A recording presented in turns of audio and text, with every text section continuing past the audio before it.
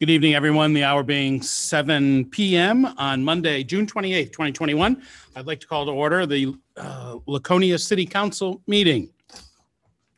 Just to go through a couple of administrative items here. This meeting is held in person and noticed in the meeting room has been noticed. In conformance with RSA 91A, a quorum of the board's members must be physically present in the meeting room for the meeting to start. We have a quorum. The public has the opportunity to attend personally or participate personally or by Zoom. If something occurs that disables access to Zoom, the meeting will continue regardless, and members of the public or board members using Zoom will have no recourse. So I encourage anybody using Zoom right now, if they're concerned about it, to hurry on down to City Hall. Train's getting ready to leave the station. Choosing to use Zoom is done at the individual's risk. Using Zoom requires the use of an enabled device to participate on Zoom. Your webinar ID is 845-5163-5655. The password is 452522. To listen only, call 1-312-626-6799. We also have an opportunity to view this meeting at the YouTube under City of Laconia, www.youtube.com/Laconia NH. So before we go any farther, I would ask Councilor Cheney if he would be so kind as to lead us in the Pledge of Allegiance. I pledge allegiance to the flag of the United States of America and to the republic for which it stands, one nation, under God, indivisible, with liberty and justice for all. Thank you, Councilor Cheney. We are joined this evening at council table by our recording secretary, Cheryl Hebert, city manager, Scott Myers, and finance director and handling the IT is Glenn Smith. Before we go any farther, I'd ask the clerk to please call the roll. Councilor Cheney. Here. Councilor Susie. Here. Councilor Littman. Here. Councilor Haynes. Here. Councilor Hamel. Present. Councilor Felch. Here. Mayor Hosmer. Here. That's 6-1, Councilor Hamel. Yeah, let's not make this a habit tonight, okay? All right, I got you. Usually Councilor Littman, but anyway, it's nice to be back together once again, everybody. It's nice to have all of you here as well. So before we go any farther, I would like to just on number 6, which is the council proclamation, which we don't really have a proclamation right now, but I would ask if Joel Folliard is here. Please come on up. As all of you can see to the left of the council and to your right in the audience, we have 4 classic posters from here in the city. And, you know, the city manager's office was first contacted back in early May of this year by Mr. Folliard to see if the city was interested in his generous donation of several posters from the Colonial Theater. Mr. Folliard, who's now living in Merrimack, he grew up in Moulton Borough. He has fond memories, like so many people do, of the Colonial Theater. It was the first place he ever went to see a movie. Very true. We won't ask the year, but if you want to share that, that'd be really great. Well, I'll put it this way. I was 5 years old. All right. Okay. Mr. Folliard purchased the posters, advertising the Colonial Theater shows from 1935 to 1939 at a sale in Moulton Borough about 7 years ago. Some were in need of restoration, so Joel brought them to Photosmith Imaging in Dover, where they were restored to their original condition. So welcome and thank you. These, when I first saw them in Scott's office, or my office actually, I was just, it's amazing to look at that. I think it is really generous of you to not only donate them to the Colonial Theater, but you also your keen eye to pick these out years ago and realize they would be of value to the city. So thank you. My pleasure. I really was. Thank you. Yeah, maybe you can tell us a little bit about this. And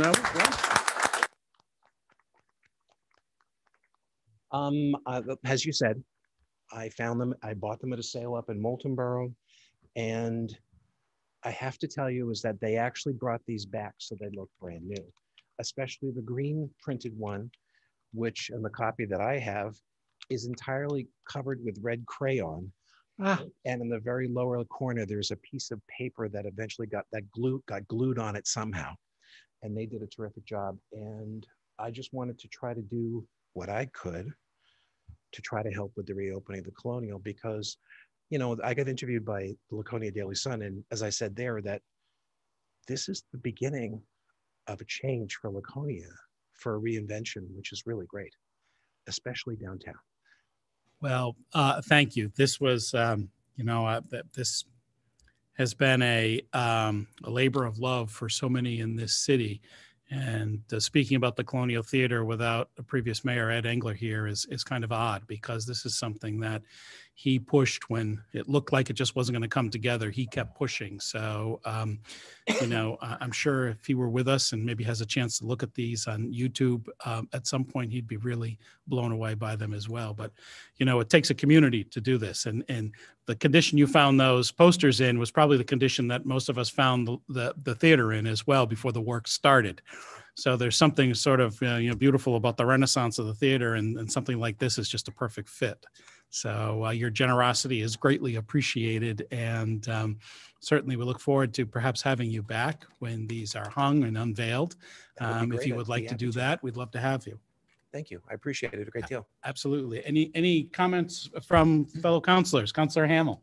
Yes, Joel, thank you so much for doing this. You don't know what it means to the city and to the theater.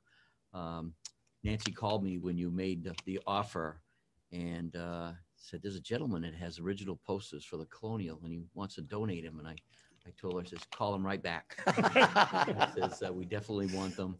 And thank you for your investment and all that. And we really appreciate it. Oh, I'm happy to. Anything that helps, that's what matters. Terrific. Anything else from council? No. So thank you again. Really appreciate it.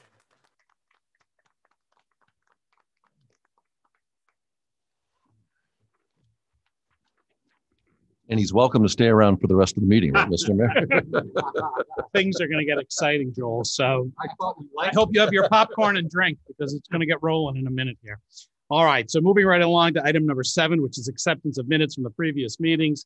We had the budget meeting of June 14th, 2021. Minutes of the meeting were distributed to the City Council on Tuesday, June 15th, 2021.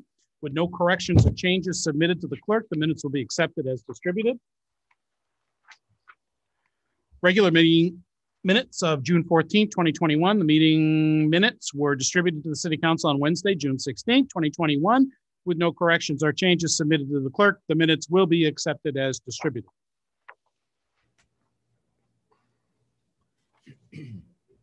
The budget meeting minutes of June 21st. The minutes of the meeting were distributed to the City Council on Wednesday, June 23rd. With no corrections or changes submitted to the clerk, the minutes will be accepted as distributed. What are we going to do when we're not getting together every Monday? Huh? Think about all that time we're going to have in our schedule right now. Bob, you're looking at me like I'm Councilor Susie, like I'm crazy. You've got plenty of plans. Okay. Yeah, exactly. All right. Fair enough. Well, I'm going to miss you. Okay. You going somewhere? All right. Moving on to number 10, we're under interviews. Robert Ames seeking reappointment as a regular member of the Weirs TIF. What's that? You skipped number 9. I always skip number 9. Thank you. Number 9, citizens' comments for matters not on the agenda. So if anybody has anything they'd like to speak to the council about, to get us up to speed or have some feedback, and it's not on tonight's agenda, now would be the appropriate time. If you'd introduce yourself, that Thank would you. be just terrific. Scott McWilliam, 61 Pearl Street. I think it's Ward 4. Perfect. I Welcome. just want to take a moment to thank all of you and countless others who aren't present for taking the initiative to save the Colonial Theater and seeing that project to its completion. I know there were challenges along the way. Myself, like a lot of others, I watched the progress from Main Street outside, and I think one of the counselors kept us updated with some photographs along the way. And I had an opportunity a few weeks ago to see the inside firsthand, and I was awestruck. I mean, the restoration they did was just beautiful. And I think, it's going to be a source of civic pride for many years to come. So I wanted to thank all of you. And again, all those who aren't present for seeing that project through. And I look forward to going to a show there, I think in September or October, I have tickets for. So Perfect. number two, I saw recently in one of the local papers that a nearby town, I think it was Moulton Borough, had installed banners in their downtown area. I thought that might be a nice idea for the city of Laconia to consider. A lot of times these banners highlight different things in the city, such as the Colonial and the mill and other things that could be highlighted. You know, we have those historic sort of light poles around the downtown area that have a single light on them. And I think some banners hanging off of those would really, help again in this revitalization that we hope will come as a result of the Colonial Project and others. Third, I saw, I think it was last Friday, the governor signed a budget bill.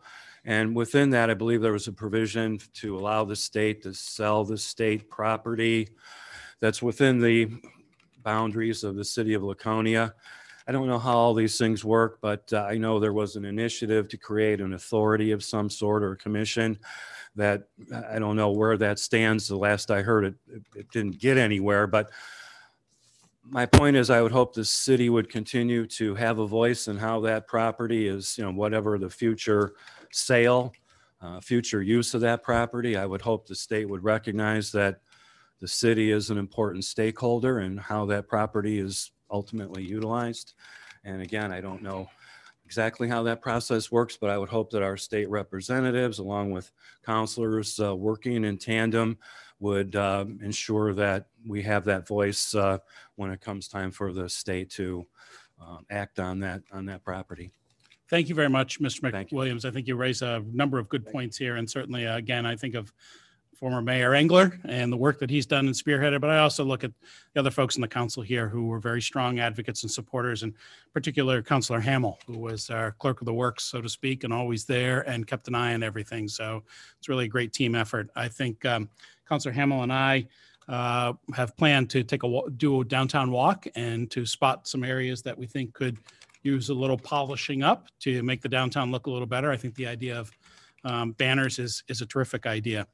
And just as an aside and an update on the Lakeshore Redevelopment Commission, they've done an awful lot of good work over the past few years in enhancing the value of the property and delineating some wetlands and looking into the remediation process for some of the buildings as well as the real estate. They've done remarkable work to enhance its value, and I hope it certainly comes to fruition. So thanks very much. Councilor Cheney. Could I just add to that? I attended the meeting today.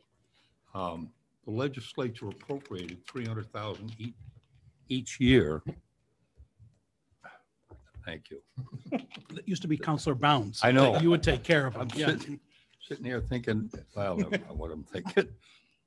In any case, the legislature has appropriated $300,000 for the Lakeshore Redevelopment Planning Commission for the next biennium, and carried forward in the budget any funds from the previous biennium to the next biennium. So funding for the council is still there. The question becomes what happens at this point. They were discussing initiating contracts going forward, one with Lakes Region Planning Commission through December 31st of this year. I forget what the other one was. Dean might remember. I don't guess it's all that important, but they were negotiating contracts still. So they haven't gotten the word, apparently. That's good. I think that's good news from our perspective. And that's a transformational piece of property up there. Well, and I think that I would say, and I know the manager and Dean have both attended regularly. We've watched them try to negotiate or navigate that property and have it fulfill several different purposes, not individually, but collectively, several different purposes on the property. And I hope whoever ends up buying that takes some of that work and keeps it in the forefront. Thank you. Good. Thanks, Councilor Cheney. Again, anyone else who would like to make comments concerning items not on the agenda? That's what I wanted to say.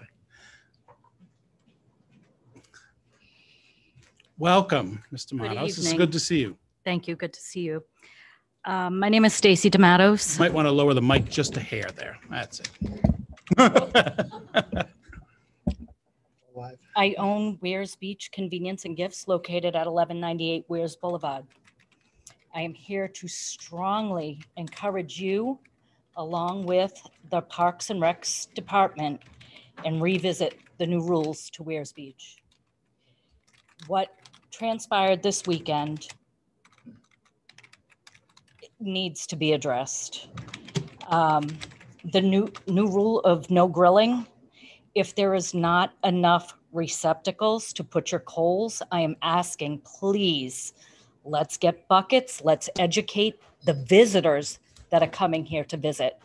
They're here to visit the beach. They stay for hours. They're not here to take their families into restaurants with their soaking wet children. They're here to be together. They want to be here. The other thing is the garbage. I understand there is a lot of garbage. I know there is one dumpster. Can we add a second for a few weeks? The visitors that come, we all know, are Hispanic. They don't speak English, a lot of them. Yesterday, they were told at about noontime that they could no longer have floats in the lake. And after visiting my store and purchasing many floats, I now have people coming to return them because they were all told to get out of the water and put them into their vehicles. So now I have people wanting to return what they just purchased from my store. I also had a visitor from the Parks and Recs Department, Matt, who wanted to come in and talk to somebody in charge and discuss the new rules with me. I don't go to the beach. I don't need to know the rules, but he would like to say that he would like me to tell people that they cannot have alcohol on the beach. I sell alcohol, yes. What they do with it after their purchase is their business. I am not going to have myself or my staff let people know they're not going to the beach with the alcohol. So I would just, 4th of July weekend is coming. It's coming in a few days, and it's going to be very busy. I highly recommend that the no grilling rule be taken down until it is revisited again in the future. It has a great impact on my business. I am no longer selling grills, propane tanks, lighter fluid, grill lighters, paper plates, napkins, cutlery, you name it. Anything that has to do with grilling is in my store. They all forget to bring things. And I have had a hit over the past month, and it's affecting my business badly. So please revisit that rule of no grilling. You can control the alcohol, you can control the hookah, you can control the trash and the loud music. But I don't think it's very fair to take away that grilling. So if you would please revisit that, I'd appreciate it. Thank you. Thank you, Mr. Matos. Thank you to you and Jose are anchor small businesses in the Weirs and do an awful lot. So thank you. Anyone else seeking to make comment? Lurking in the back, sneaking up to the microphone. You might want to raise the microphone there. Thank you. Thank you. It's hot out too, but I wore this especially for you, Counselor, as always. Welcome, Mr. St. Clair. It's nice to have you. And again, it's nice to see all of you here for 2 meetings in a row. That's good. First of all, I want to, again, which I've done around the city and on air and stuff, thank all of you for all the work you did deciding about Motorcycle Week this year, because I know it wasn't easy because I spent a lot of time talking to a lot of you, including the city manager and his staff. As you all know, barring any bad news in the next week, which I don't expect, we had a pretty good rally. And most of the people I've spoken to visitor-wise were thrilled to be here. And the councilors I saw up there and the mayor and the city manager could see for themselves what was going on. And also the vaccine program we had at the tent going on with the Air National Guard went well, very well. And I gave both the visitors and the guard members a chance to mingle during the rally, and that was a good thing. And even Councilor Cheney made a trip up there, and he's shaking his head. But that was really thrilling because, as he will tell you, he hasn't been up there in a long time during Motorcycle Week.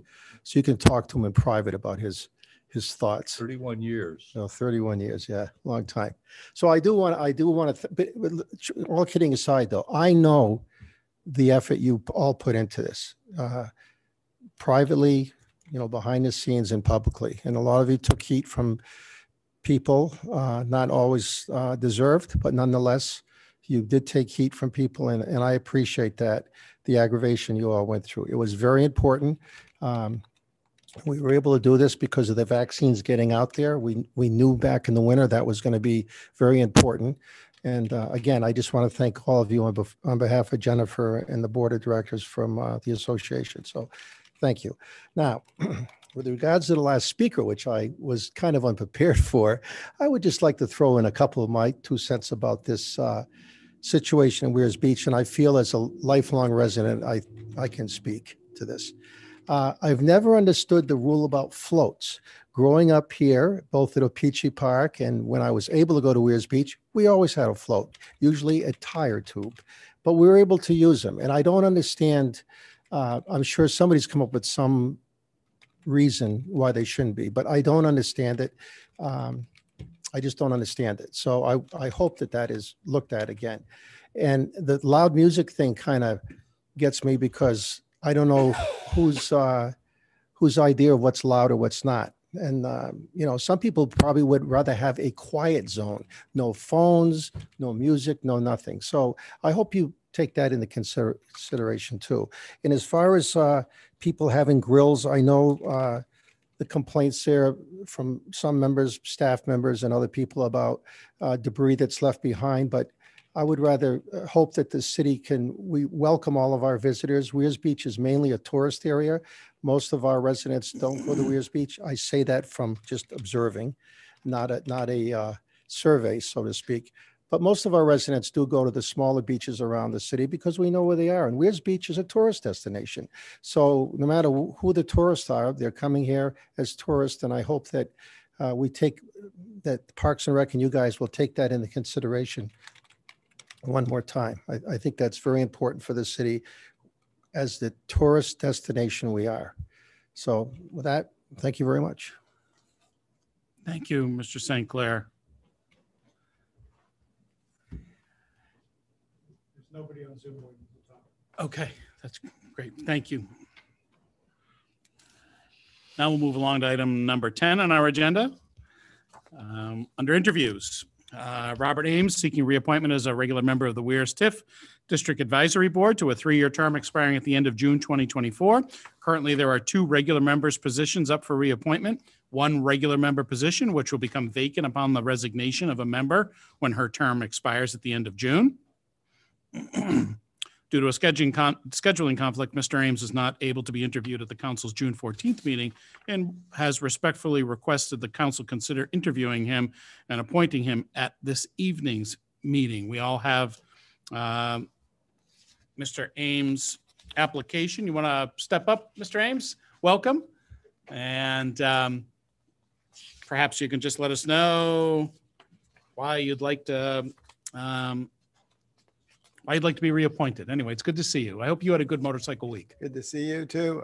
Motorcycle week was terrific this year. Everybody commented on what a good week it was. Business wise, weather wise, in all respects, everybody was happy to see it come back. and be what has always been. Great.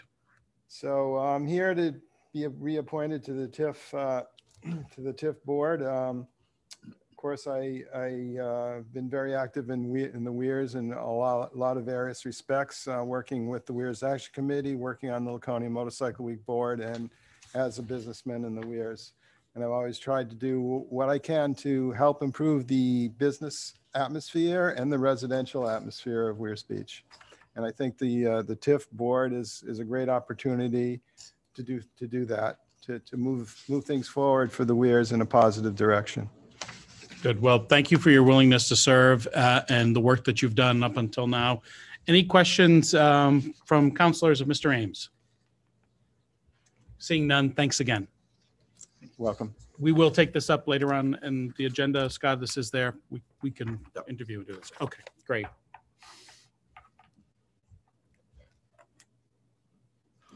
Okay, moving along to item number 11 on our agenda, nominations, appointments, and elections.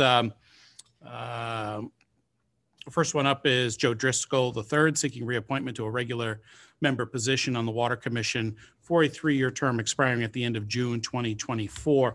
We're looking for a motion right now to reappoint Joe Driscoll III to a regular member position on the Water Commission for a 3-year term expiring at the end of June 2024. So made by Councilor Susie, seconded by Councilor Felch. Is there any further discussion? Seeing none, all those in favor of Mr. Driscoll reappointing Mr. Driscoll, please raise your hand. 6 votes in the affirmative. He is reappointed. Item number 11B on our agenda, which is Russ Poirier, seeking reappointment as a regular member of the Weirs TIF District Advisory Board to a 3-year term expiring at the end of June 2024. Be looking for a motion to reappoint Russ Poirier as a regular member of the Weirs TIF. So made by Councilor Felch, seconded by Councilor Hamel. Any further discussion? Seeing none, all those in favor of Mr. Poirier's reappointment, raise your hand. 6 votes in the affirmative. That motion passes. Thank you very much, Mr. Poirier. Moving along to 11C, which is Peter Brunette. I'll be looking for a motion to reappoint Peter Brunette as a regular member of the Lakeport TIF District Advisory Board to a 3-year term expiring at the end of June 2024. So made by Councilor Felch, seconded by Councilor Cheney. Is there any further discussion on Mr. Brunette? Seeing none, all those in favor of reappointing Mr. Brunette, please raise your hand. 6 votes in the affirmative. That motion passes. Revisiting Mr. Brunette again under 11D, be seeking reappointment and be looking for a motion here to reappoint Peter Brunette as a regular member of the Planning Board to a 3-year term expiring at the end of June 2024. So made by Councilor Felch, seconded by Councilor Cheney. Is there any further discussion on this? Seeing none, all those in favor, please signify by raising your hand. That's 6 votes in the affirmative. And Mr. Brunette is reappointed.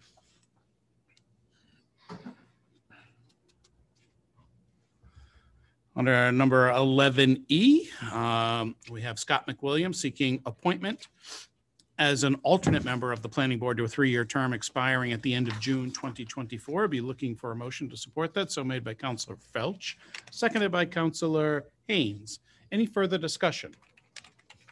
Seeing none, all those in favor of the reappointment, please signify by raising your hand. That's 6 votes in the affirmative. That's an appointment, not a reappointment. That motion passes. Thank you very much, Mr. McWilliam. Appreciate your willingness to serve. Under item number 11F, Councilor Susie will abstain from this vote, as he has from the interview process as well. But this is in regards to Stacy Susie, who's seeking appointment as a regular member of the Planning Board. We'll be looking for a motion to move to appoint Stacy Susie as a regular member of the Planning Board to a 3-year term expiring at the end of June 2024. So made by Councilor Haynes, seconded by Councilor Cheney. Is there any further discussion? Seeing none, I'd ask all those in favor to raise their hand. That's 5 votes in the affirmative, and Ms. Susie is appointed as a regular member of the Planning Board.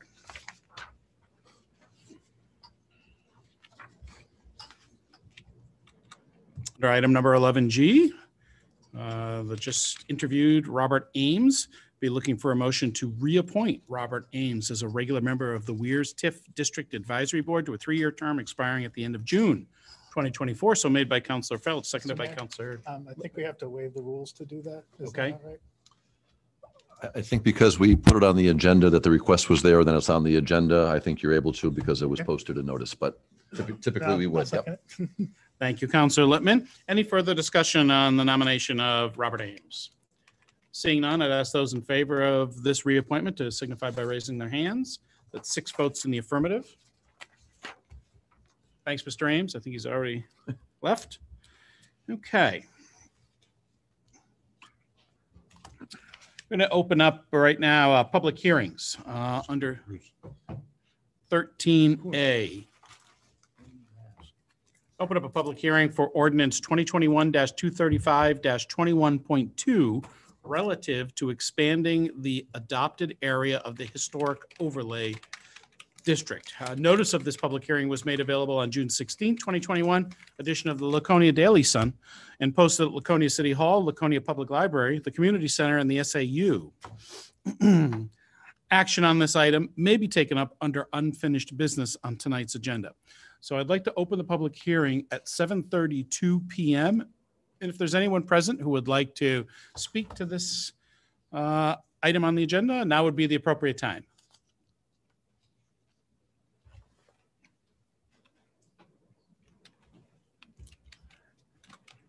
Welcome. How are you? Really well. A lot of you know me, and some of you, if you don't, my name is Ruben Bassett. I own a few businesses here in town, and I'm also a commercial real estate agent. Every one of the businesses that I own or own part of in Laconia is in a historic building. We enjoy that. We take pride in that. We try to add to that.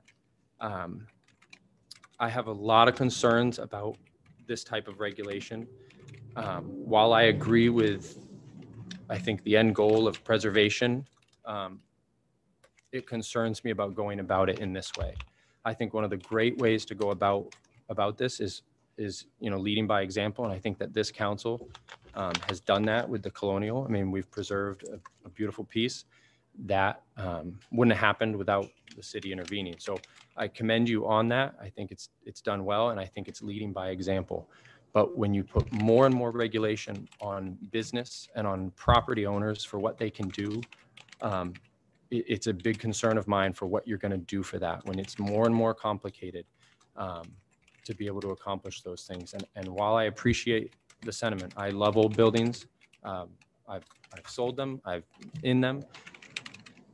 I would strongly caution you against, some of this regulation. And if it's done, it's taking, giving power to a committee that you're relying on what their view of the historic, value is, of what things should look like, of what the best and highest use is.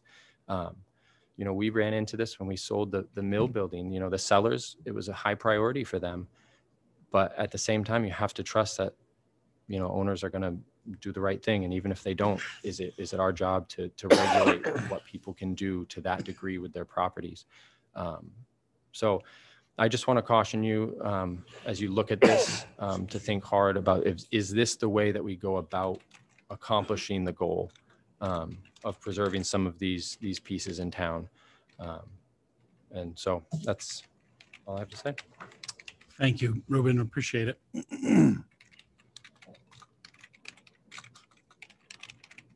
Anyone else like to speak during the public hearing portion of the meeting on this item?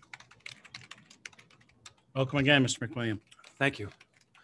With all due respect to Mr. Bassett and others who have raised concerns, certainly, as they say, the devil is in the details. I'm not sure exactly what kind of regulations owners would be faced with as far as renovating their buildings, installing new windows, signage. As far as my understanding, and someone can certainly correct me if I'm wrong, the historic district is just designed to help prevent the demolition and destruction of historic buildings. I mean, under a different set of circumstances, the Colonial could have been sold to a private developer who could do whatever they wanted with it, including tearing it down. My understanding is this is just a designation to protect these historic buildings from demolition and not to impede on owners' rights to, again, renovate their historic buildings and the like. So again, as far as I understand, it's on the map as just a designated area. It doesn't prevent owners from, again, carrying out those kinds of renovations. It just would prevent demolition, which of course, once it's gone forever. So thank you. Thank you. Mr. Mayor, there's nobody on Zoom seeking to speak. Thank you. Hello, Ms. Shore. Glad you could join us. How are you all? Good. How are you? I'm great, thanks. Good. Warm day, warm day. Sometimes I get up here and I feel like I'm just repeating myself, so I'm going to do my best. I just wanted to touch on a couple of things that Ruben spoke to. He brought up a great point, lead by example, excellent. And your example, of course, also fits into the master plan of Laconia, which I've stated to before. You do speak to the revitalization, and the vision for this city is to assist with the economic development, and you do speak to its resources here in the city. And the going with that as well is that the the ordinances, as a reminder to everybody, is the ordinances weren't made in a closet. We didn't vote on those in a closet by ourselves. The ordinances went through quite almost a full year of discussion through council and through those who were putting those ordinances together. And there were things taken out and things added to those. Those ordinances went through all of you gentlemen, possibly people who weren't here as well. I mean, who are not here with us as well. But those ordinances were made basically by you, and to lead by example, then those ordinances are leading by example, your example. So that's the point I'm trying to make there, is that you all put those ordinances through. We're a committee put together to follow what you have put in place for us. So respectfully to Ruben, they are leading by example, their own example. They put those together and they okayed them and they voted on them. And the people sitting here at this desk are voted on by people in this community. And we put our trust in all of you to make the decisions that you make. And you made those decisions. And as a commission, we then follow those criteria that you have put forward.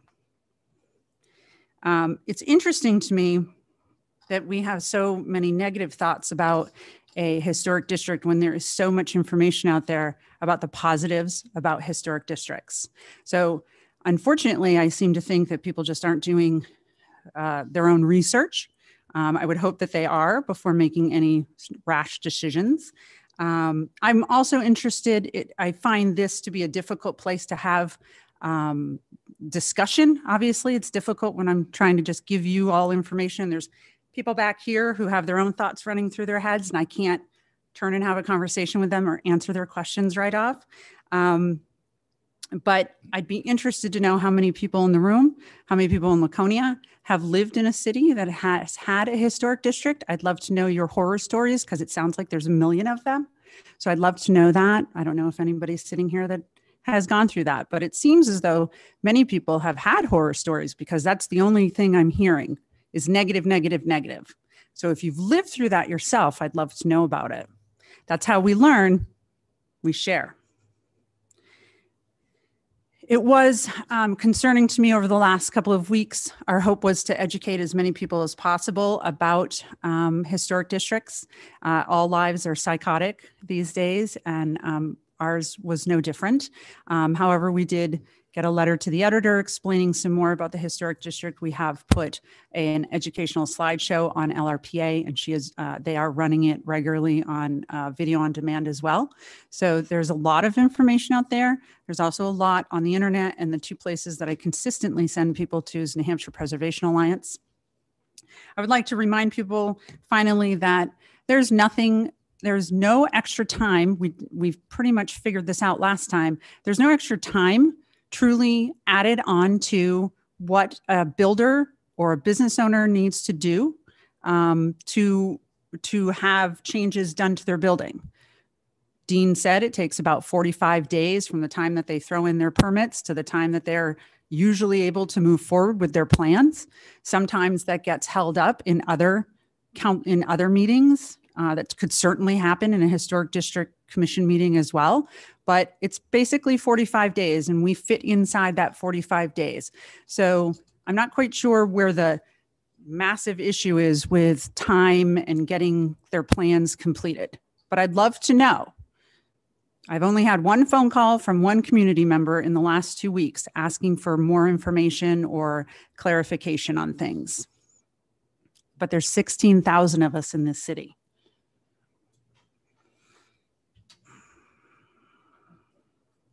I would like to remind people as well, finally, that this commission was not in any way ever brought to the council for consideration or in any way thought that time would stand still. It is not specifically the preservation of historic buildings. It's the preservation of the character of this city. We walk down Main Street and we see the beauty that there is, and the buildings are what make that beautiful. The train station, the United Baptist Church, the Congregational Church, the library. If you do a little bit of history on Lakes Region History Online, you will see the older pictures and how much of our city really hasn't changed. It hasn't, and that's amazing because there are so many cities in our country that have literally been bulldozed to the ground and changed significantly. And the character of those cities changed when that happened. And yes, urban renewal did all kinds of crazy stuff for us. But I do believe that urban renewal brought us great things and it brought us not so great things. Rotary Park is in place because of urban renewal. If urban renewal didn't happen, it'd be a pile of old buildings possibly still in place. And it's not anymore. It's a beautiful inside the city park. So I would hope that you could understand that this commission that you put into place is here to assist with your vision for this city of economic development and prosper for our business leaders and our business owners and our property owners. We're here to work with them, not work against them. Everyone on that commission is dedicated to helping our business owners and our business property owners make better what they already have. Thank you. Thank you, Tara.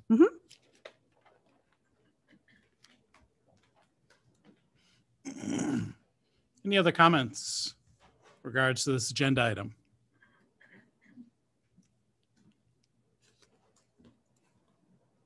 I'm going to hold this because I don't trust it.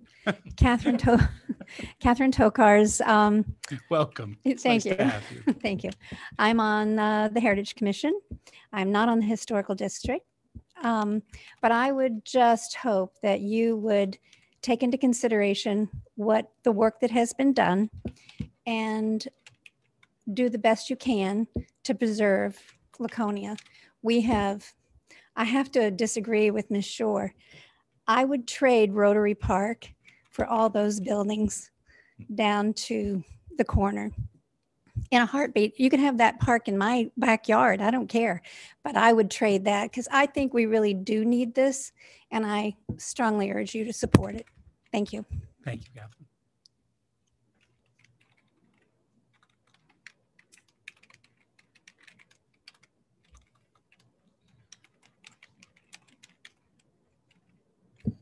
Welcome, Bree. Good evening. Good evening. I'm Bree Neal. I own Polished and Proper Barbershop in downtown.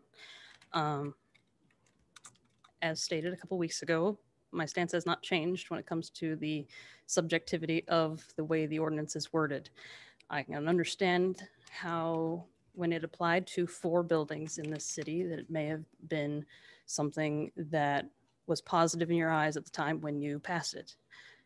However, I think the animal changes when you apply it to an entire economic sector of the city, which is why I think you should take a very close look at the wording of that ordinance. And any property and business owner who is subject to it, I think, has a right to know what measurement they are being compared to before they go in front of a board for approval for anything. And the way that ordinance is written right now, you have no concept of that ahead of time.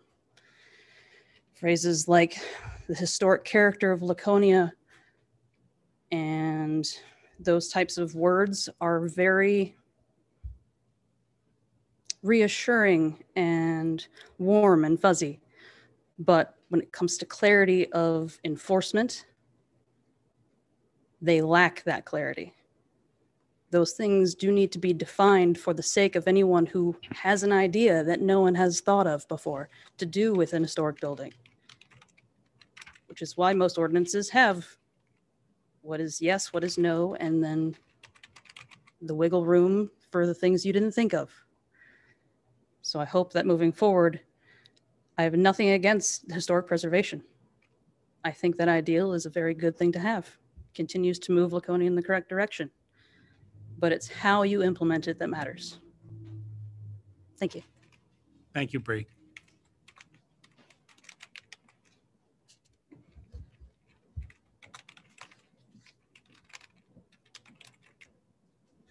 Hello, Welcome. counselors. Hi, thanks.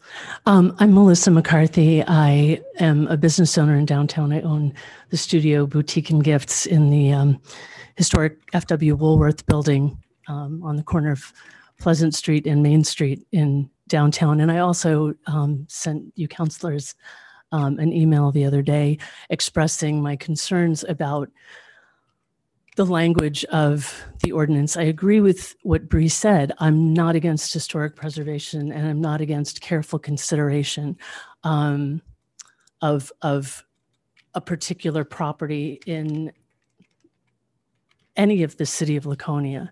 But the arbitrary nature of someone on a committee saying, oh, we want to make the city better. I suspect that my ideas of what makes a place better are different than many other people's ideas of what makes a place better. But the idea of a thriving, growing, continually evolving downtown footprint is essential to continuing the growth of a city as a forward-thinking, innovative entity.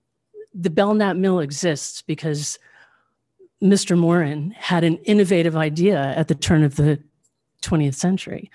The city is founded on that. And by honoring the historic tradition of change and innovation, we can honor that history.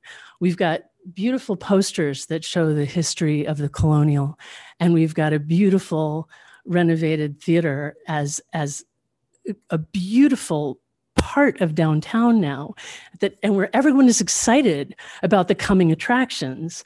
But if the coming attractions are all about yesterday's news, I don't feel that that's in the best interest of the city. Thank you very much. Thanks, Melissa.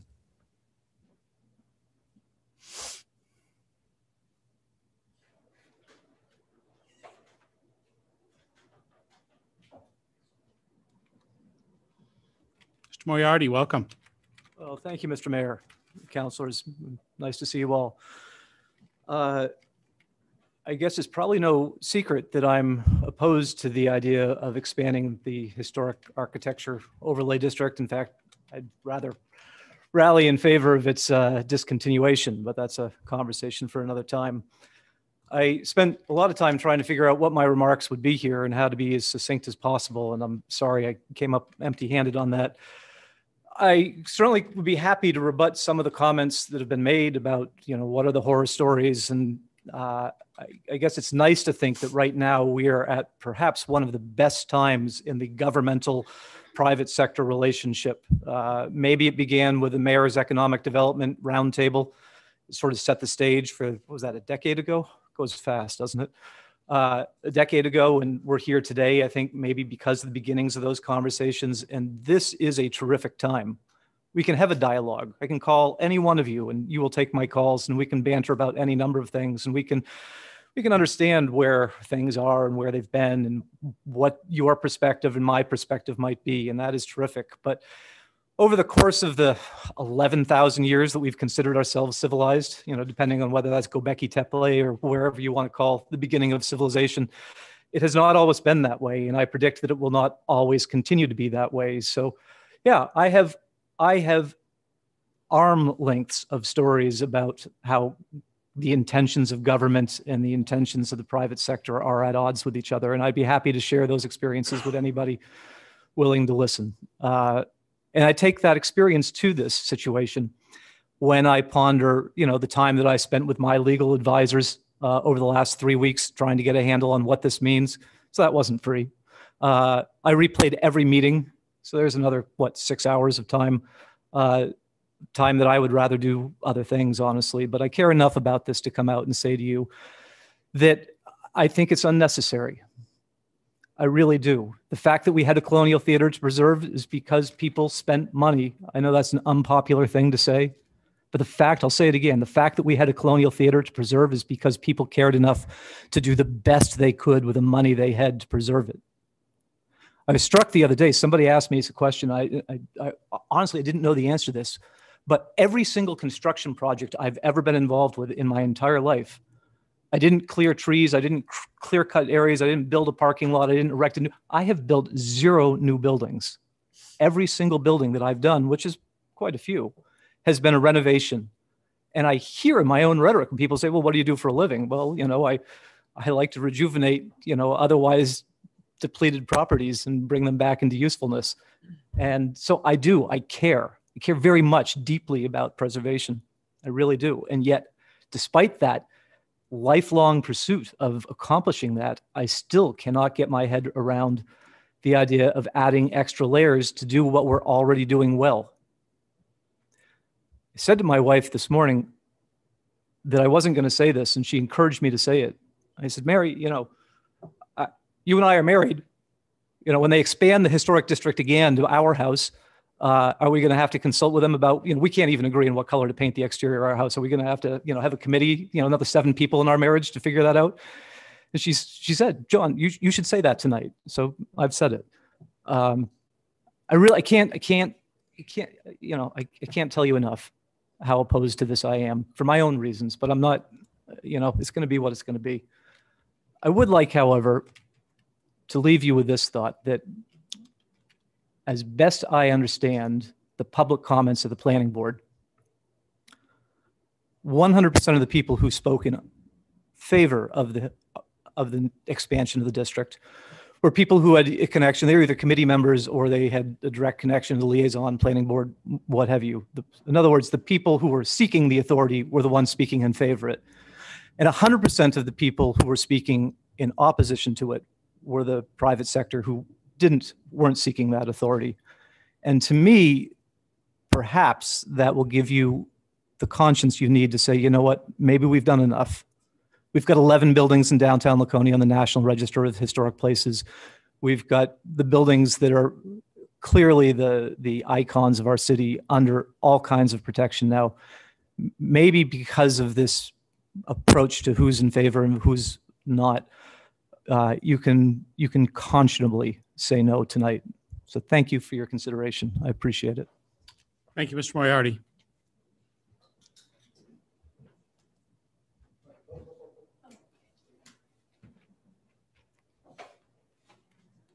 Hi, Jane. Welcome. Thanks. This has a life of its own. I'm Jane Whitehead. I'm an archaeologist, and I have seen how civilizations and cultures rise and fall. But I've also seen how modern cultures regard the earlier phases of their civilizations that have fallen, how they've preserved them, and how they've admired them. And countries, cities that have preserved and glorified and made central to their identity, their historical past, are those that have been the most successful. So some of you may remember when Mussolini ripped down most of Rome. Well, most of you won't remember that, but the effort then to put back the center of Rome as a center for tourism has made all the difference in the world. The great cities such as Athens and Florence have done the same thing. So I don't only study antiquity, I am an antiquity myself. I remember Laconia before urban renewal, and I remember how vibrant a place it was, how full the stores were, how full the traffic was, and now we have so many empty storefronts. Basically, the bottom line with any historic district is that it is a financial benefit. It ends up being a financial benefit to the city. It's not about the nitpicking little regulations about paint color. That's not what it's about, or the shape of your doorknobs. It's about preserving a character and regarding the value of the past, and seeing it as part of your own identity as a city. Thank you, Jane.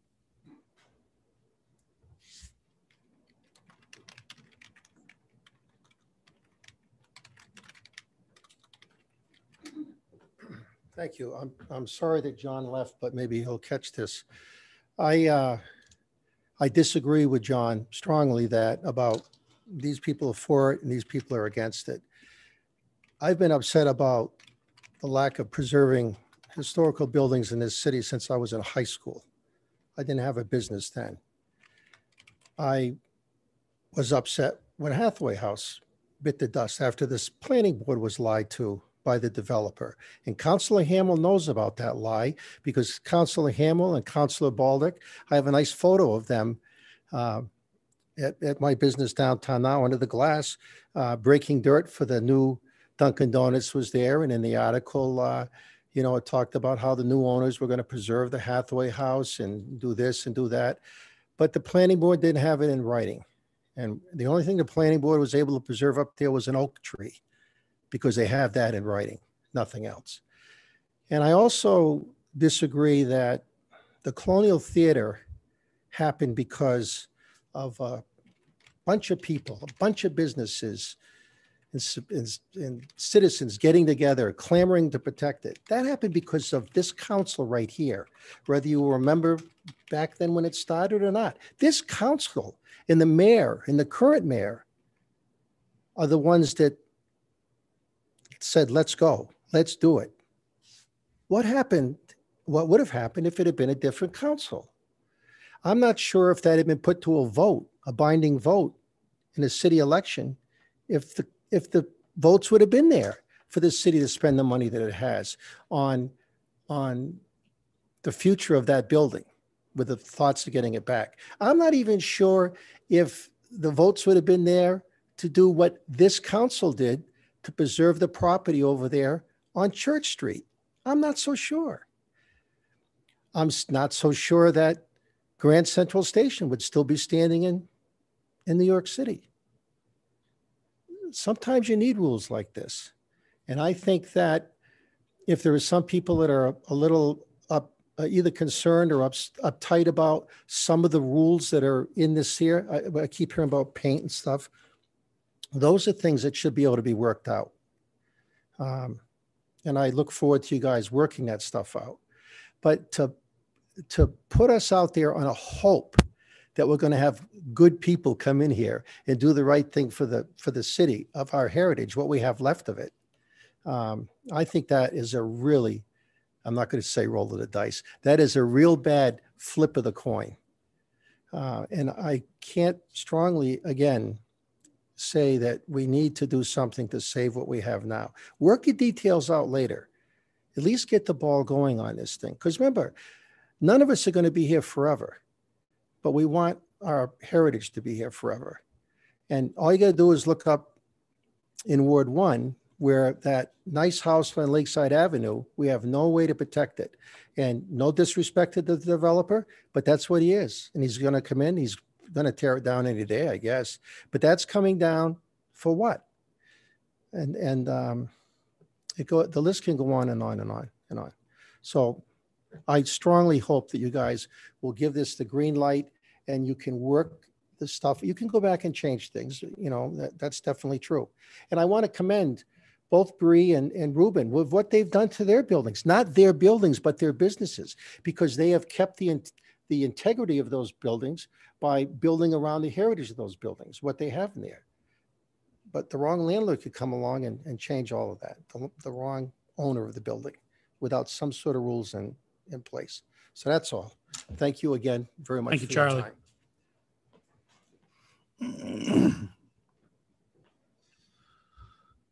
Anyone online, Mr. Smith? No one's joined us. Okay. Would you like a second opportunity to speak? This is really to the business owners. I speak very highly of our downtown business owners. I've called the paper numerous times. They should get their butts down there and do a story about the young entrepreneurs that are all over our downtown, as well as those family businesses that have been in place for so long. I noticed that they work very well together. It seems that they have a nice collaborative friendship, and they work to make downtown what it is becoming, for sure. I would keep in mind that one of the things I think about often is the Historic District Commission is also in place to assist those businesses from someone coming in.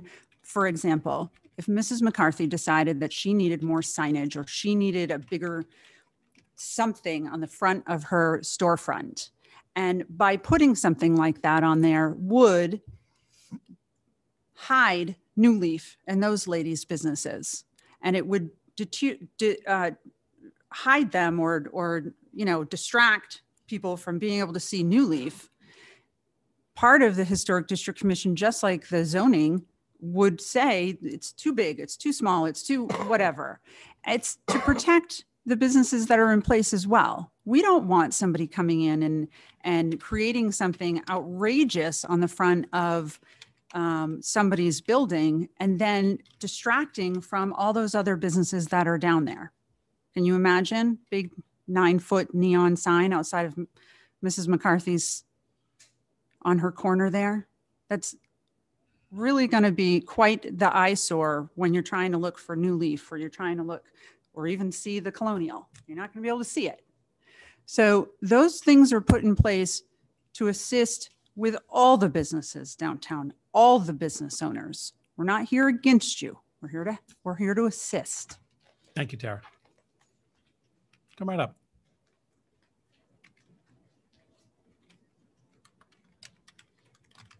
So from a business owner's perspective, there are already things in place, as you well know, to deal with signage. There is a signage ordinance. So the focus that Ms. Shore is giving you is unrealistic.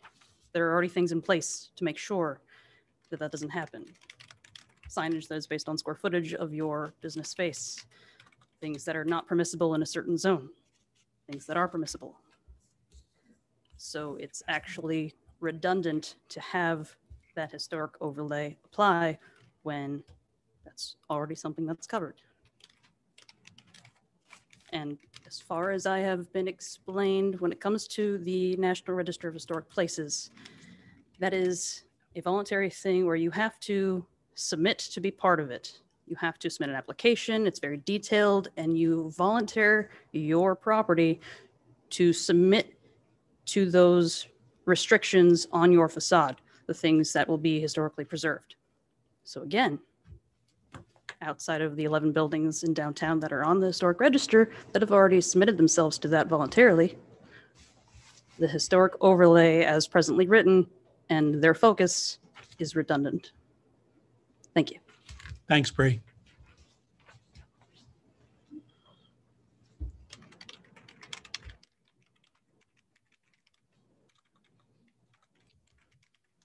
Here, might as well do it, right? I think, to speak kind of to what Charlie was saying, And I do love that we can have this discussion. I have a lot of respect for Charlie, and the things that he does for the community. And so it's okay that we can disagree. We're still going to be friends after, and that's okay.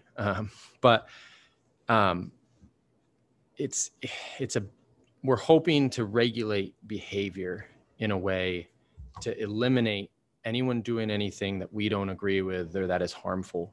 And you're not going to get there. You can implement these things, and there are still going to be landlords who, they don't demolish their building, but it's not doing the purpose that the rest of us might agree with.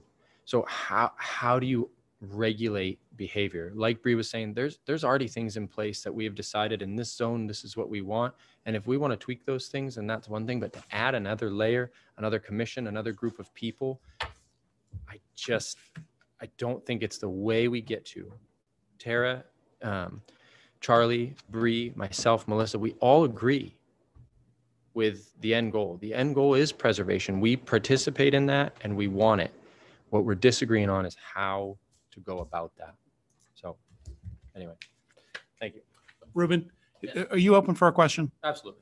Council Littman. Ruben, can you just, Ruben, can you share what the alternative approach would be in your perspective? I guess it would be going through, I don't know if it's zoning. I mean, I hate to over-regulate, but I guess I'm not sure, but I don't look to over-regulation as the solution for that. I mean, when you look at the things that are happening in Lakeport, right? You have one gentleman who has preserved an incredible building, right? And then that same person has demolished a bunch of others that some people might have considered historic.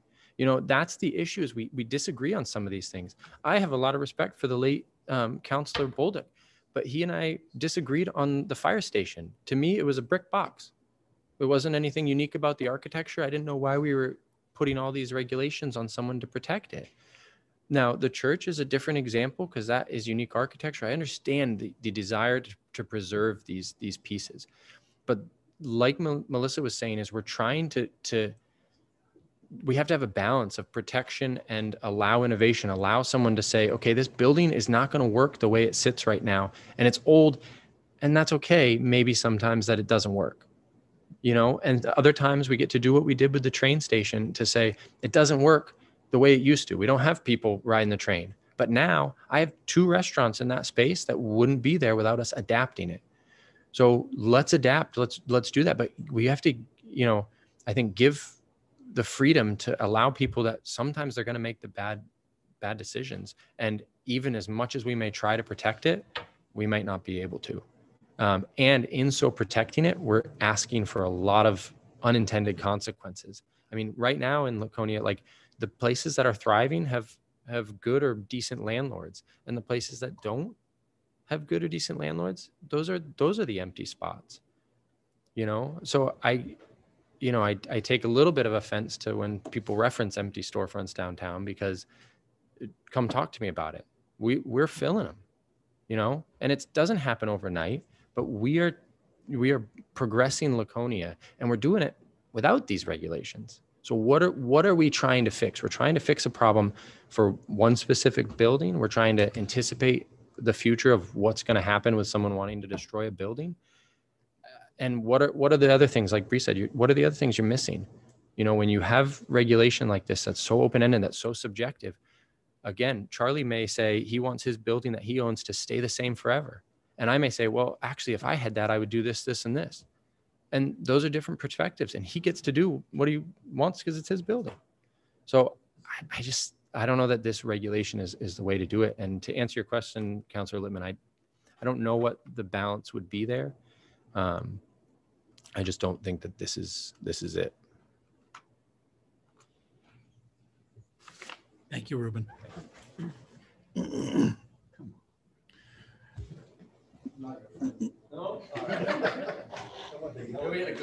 Mr. St. Clair, I'm going to limit you to 1 minute on this so we can move along, okay? That's Go. fine. I just want to remind everybody, it is not the inside businesses we're talking about here. We're talking about the protection of the building itself. And as a building owner right now in downtown Laconia, I would welcome this overlay because I think it would help me sell the building to somebody that's like-minded for what we want for the city of Laconia. How was that? Thank you. Thank you.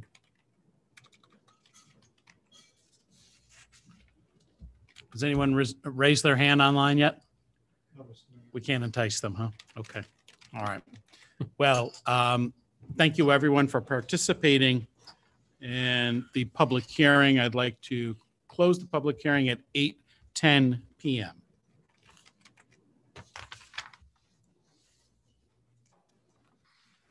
Moving along to item number 13B, public hearing for resolution 2021-07 relative to the fiscal year 2021 year-end carry forwards. Notice of this public hearing was made available on June 16th, 2021. Edition of the Laconia Daily Sun and posted at Laconia City Hall, Laconia Public Library, Community Center, and the SAU. Action on this item may be taken up under unfinished business this evening. I'd like to open the public hearing on this matter at 8:11 p.m.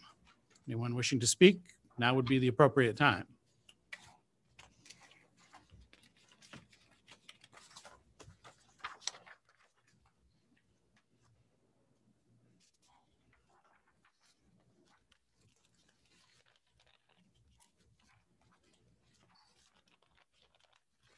Any interest online, Mr. Smith? We're not selling this stuff hard enough sometimes, huh? We need to do something now. I'd like to close the public hearing at 8:12 p.m. Thank you.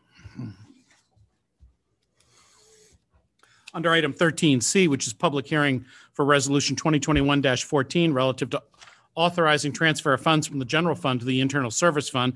Notice of this public hearing was made available on June 16, 2021. The edition of the Laconia Daily Sun, posted at Laconia City Hall, Public Library, Community Center, and the SAU. Action on this item, like the previous ones, may be taken up under unfinished business this evening. I'd like to open the public hearing at 8:12 p.m. Now would be the appropriate time for anyone who would like to speak to the matter.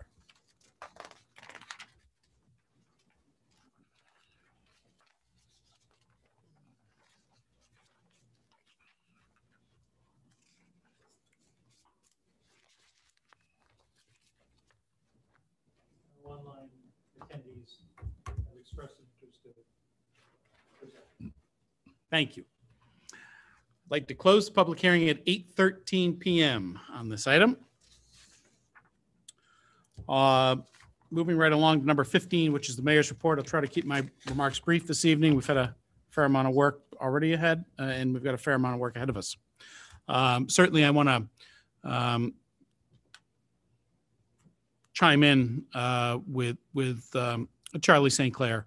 I think all of us who had an opportunity to either visit Laconia Motorcycle Week rally, whether it's Lakeside Avenue or around the city, I think this was, in so many respects, a banner year.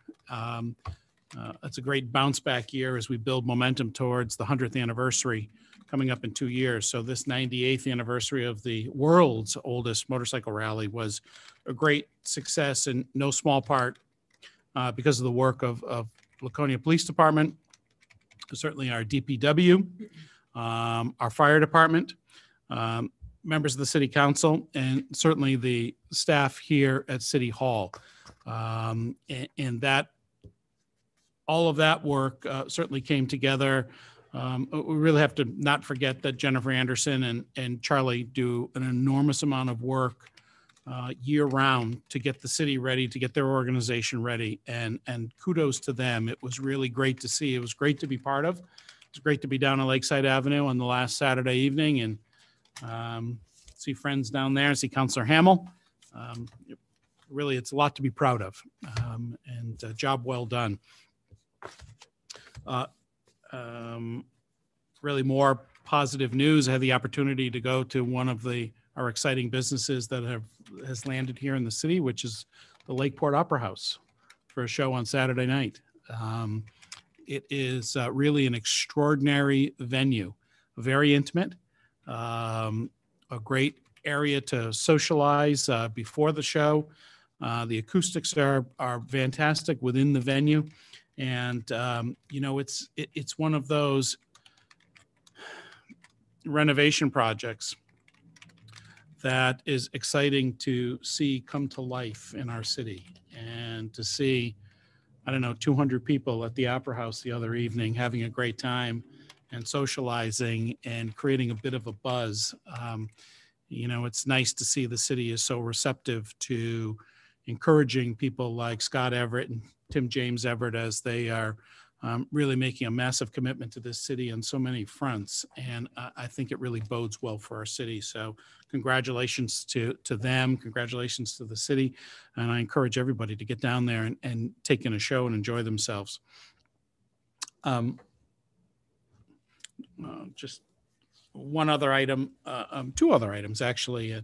Today was the first day of Got Lunch Laconia, and it's really one of the extraordinary efforts in this community. It's one of those things that really ties the people in this city together, to go there with a group of people who have committed time and resources and their energies to deliver food to those folks who are, and kids and adults who might be food insecure, nourishment insecure, people who perhaps rely on school lunches and breakfast. The idea that this city would come together and make this type of effort, I think it was founded in 2010, so it's celebrating its 11th year. It's really a great privilege to be part of it, something, again, our whole community should be very proud of. The work that's done here. And it's one of the reasons that Laconia isn't just a city, it's truly a community that cares about one another. So congratulations to the Got Lunch crew, and I certainly look forward to being part of it throughout the summer. And not to finish on a down note, but certainly, you know, I had an opportunity to spend some time with Stacy D'Amatos this weekend, and I know Stacy and Jose for quite some time. I know the pride they take and the commitment they make to their business in the Weirs. They're great community members, and certainly hearing what occurred in Stacy's store, you know, caused me some concern. I realized there might be different perspectives of what happened, and I respect that. I have no doubt that, well, I will say this, and you know, I think the city has prioritized putting their Chamber of Commerce hat on and talking to businesses to, so I don't, after talking with Scott and working on this a little bit, I don't think the intention was to inhibit business or to lay further obligations on people by any means. But I think we should always be looking for ways as a council and as a city to help people like the D'Amatos and other small businesses grow and give them the encouragement and the support that they deserve. And I think responsible business owners like they are, and like so many of people are in this city, they respect where the city's coming from, that there are certain guardrails the city has put in place, and they respect that, and they're willing to work with the city. I would encourage us, though, to take a look at some of the ordinances that associated with our beaches. I realized last year we were overrun with visitors, and parking was a mess on so many of the city beaches, and really sort of layered obligations on the city that perhaps we didn't anticipate. But last year was, in some respects, an anomaly, simply because there was a pandemic, and it was just different types of behavior that we saw. But I hope in the coming weeks we can address and talk about how do we encourage people to feel welcome at our beaches. I believe everyone sitting up here realizes that we are and values that we are a tourist community, and that people coming to visit our community is really important to us, and it's important to our businesses. So I would hope perhaps we would have an opportunity to talk with folks at Park and Rec and the Park and Recs Commission to take a look at, have we overregulated the beach and saying no cooking, no loud music? You know, I don't want anybody to think of the city of Laconia as somber town. You know, I think we are, I think we're more than that. And I want to make sure that we're striking the proper balance to responsible public policy and responsible government, but also respecting, you know, who do we want when people look at this city from afar and think about coming to visit, do we want them to say, that city is great. I would love to go up there and spend some of my discretionary income and enjoy the lake and enjoy the sceneries. That's what I hope they're all doing. So I don't know what, we did talk about this earlier today, Scott, but maybe the next, love to have an opportunity to have further discussions. I think we can get creative where perhaps, I understand we don't want to have encumber the city with additional expenses because there's too many people cooking out and not enough personal responsibility to pick up after themselves. On the other hand, what can we do to provide perhaps receptacles for coals, bags for folks who have trash and debris that maybe they will take personal responsibility and take it and put it in a dumpster or get it close to a bucket. I think I would like to take a closer look at that. And certainly I'm not sure why we don't allow floats in Weirs Beach. And I realize, again, we're struggling with a workforce issue here in the city, just like private places are. But I'd like to maybe revisit this and have some discussions about it going forward. Yeah, happy. So a little bit of background on that would be the only regulation that was changed by the Parks Commission somewhere in this past year was limiting the cooking on beaches. And it's not just at Weirs Beach, it's at all the beaches. And that's come with ongoing problems of coals, of public safety, where people are dumping them, of seeing people rinse out dishes and food containers in the water where people are swimming. It's really a public health issue. The no smoking, no drinking, no cigarettes, no vaping, loud music, that's all been in place. And I agree, loud music can be subjective, but I don't think any of our staff is going down there trying to be overly onerous on loud music, erring on the side of caution. And I think, Mr. Mayor, you hit it on the head. We tried to go out and be proactive with some of the businesses and say, just as a heads up, the city's going to be enforcing no alcohol this year. We're going to be enforcing the no smoking.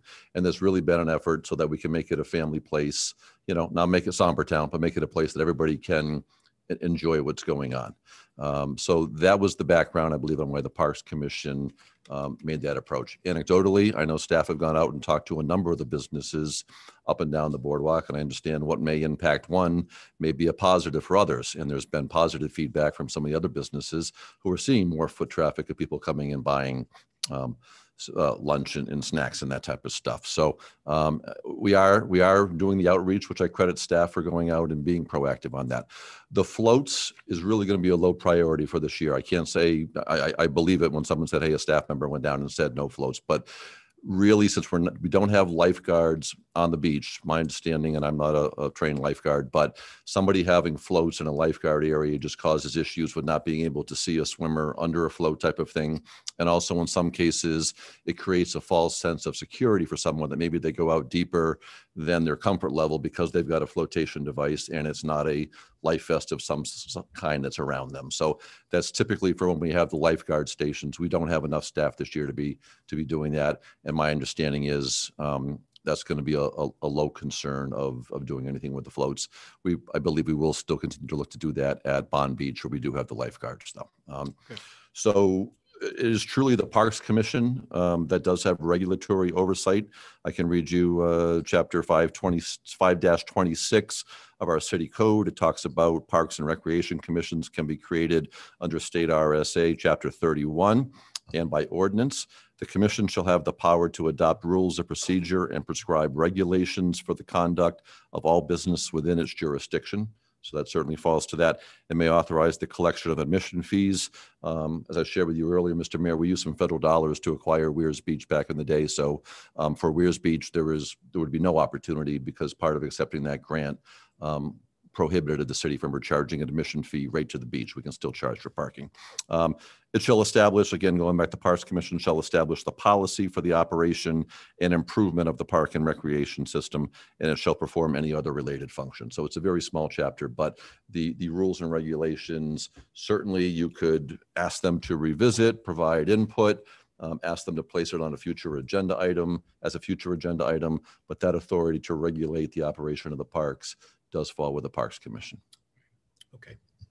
Thanks very much. And I appreciate your work on that today. That would conclude the mayor's remarks. So I'd like to move to number 16 right now, which are council remarks, and Councilor Cheney. not wanting to disappoint. Mr. Mayor and Councilman, I've received 2 or 3 calls from constituents who live in the Turnaway and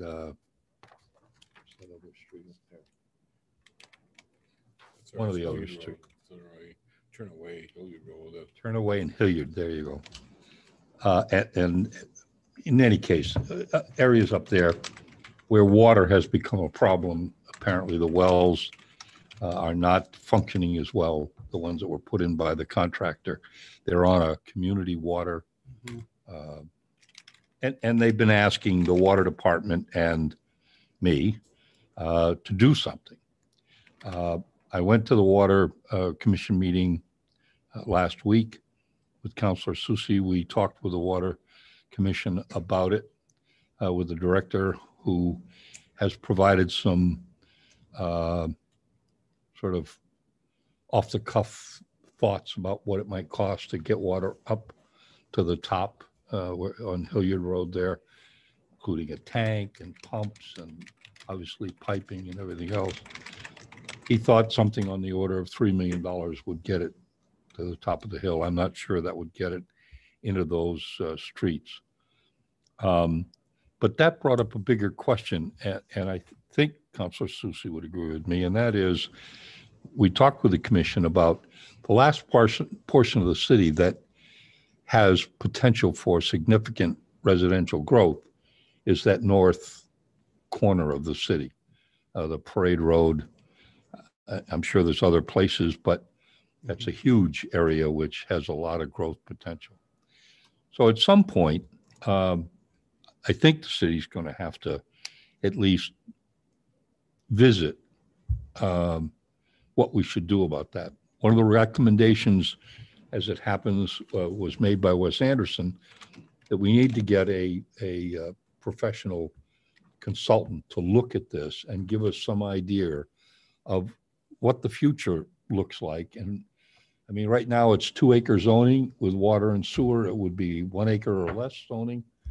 I think with water, it would be 1 acre with, I'm not sure with septic, whether that would shorten it up. But in any case, he recommended to the Water Commission, and I'm recommending, not for decision tonight, but in the near future, I'm recommending a discussion about finding a competent expert to look at the north end of the city and give this council some idea of what short-term and long-term improvements might be, not only to water, but I suspect to other utilities.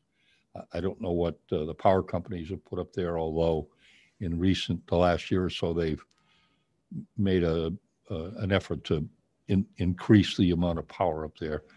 But there's not a lot of cable up there, a lot of things. So at least as it relates to water and how we get it there and where we can get it to, right in the middle of all of that is a fairly large state park.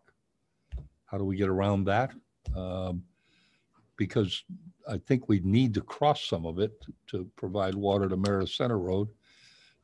That's not going to happen when anybody at this table's still on the council, I suspect, but we ought to be at least thinking about it and starting the rudimentary planning for expanding the water in the city of Laconia.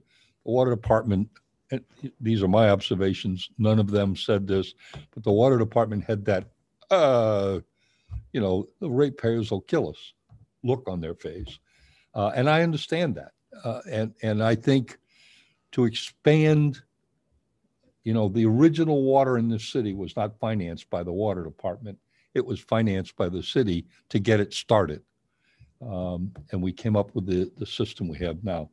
But I think the city, in order to grow, needs to participate to some degree in the planning and perhaps early stages of increasing infrastructure to that part of the city. Councilor Susi. Thank you, Mr. Mayor. Thank you. Councilor Cheney, you're right on. One more thing that we discussed at the Water Commission concerning this was that And I mentioned it to planning director the other day when I saw him, is that they're just starting the master plan for the city. And this is something that from the water commission, we wanted to see incorporated into the master plan, is to look at all of that. We also instructed the superintendent of the water department to look and see if you could find any grants or available funds in somewhere that fall within the water systems. Okay, there are things that are coming out hopefully through the infrastructure. See if there is monies available for either consulting or being able to bring water from the weirs or something else up. Because, and speaking to some of the people up there that have called me from the water side, okay, yeah, the wells are drying right up. Yeah. And there was one other situation there where the developer is looking to develop 18 more lots, okay, on the other side of that.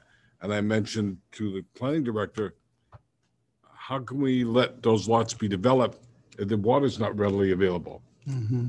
Okay, so those are the kind of things that we were discussing at the same time. Thank you. Absolutely. Go right ahead, Councilor. I'm sorry. This has nothing to do with what we were just talking about. After I finished at the meeting, and Bob was still in the meeting, I went out through the office up on the hill. I've always thought of the water company of being down there on Union Avenue. I didn't. It's up on the hill. I knew there were tanks up there, but I didn't realize the facilities are up there. I would tell every one of you who haven't been up there to go up and take a look. There are 5 tanks that they purify the water in. Those 5 tanks develop 3 million gallons of water a day, purified water a day, in 12 hours. If they did it 24 hours a day, they'd make 6 million gallons of water. And they built the building. Right now, they drive trucks in and whatever, but they have built the building so they can put more tanks in there. And as a person who's been here 50 some odd years, I'm shocked at how forward thinking. That probably sounds worse than I intended to sound. I don't mean to suggest anything negative.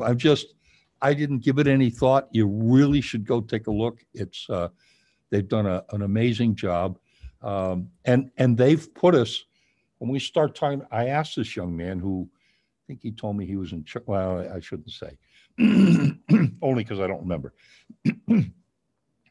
But he was of the opinion that the potential or the ability to produce enough water exists now. If they go to 24-hour shifts and if they expand the bays, they can probably do a substantial, if we're only using, and by the way, in the winter months, we only use about 1.5 million gallons a day. He said optimum or mass use, large use in the summertime gets upwards of 2.5 to maybe a day like today, 3 million gallons. So we're not even using the 3 million we're potentially producing every day now. And we have the ability to double that just by adding a second shift. So the ability to do some of these things and to have, as Wes suggested, an expert look at what we have, what we can do, and how much it would take to get it done, I think is critical. But I strongly recommend, Bob can get you in. They got a gate they keep closed, but gosh, go see it. I mean, next to the Colonial, it's not quite as fancy, but it's worth seeing it. But it's a remarkable operation I was there. impressed. And I was on the commission a couple of years ago, and I was struck that how clean that water is that goes through there. And I took a walk down and took a tour, and I bumped into a gentleman who was on his hands and knees with a rag, and he was polishing the valves. And he was all by himself. Yep. And I said, what are you doing? And he, very serious, and I was really interested. And he was saying, we polish this. And the idea is, if someone from the public ever comes in here and sees something that looks a little dirty, how can they have confidence in the city water? So we look at the little things like this.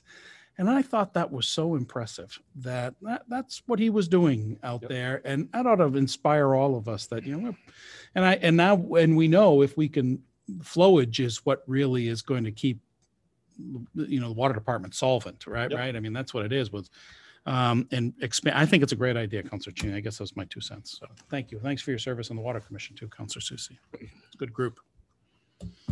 Did you have something else you like that? No, the only thing is that when I take a look around, you take a look at around the state, the other cities.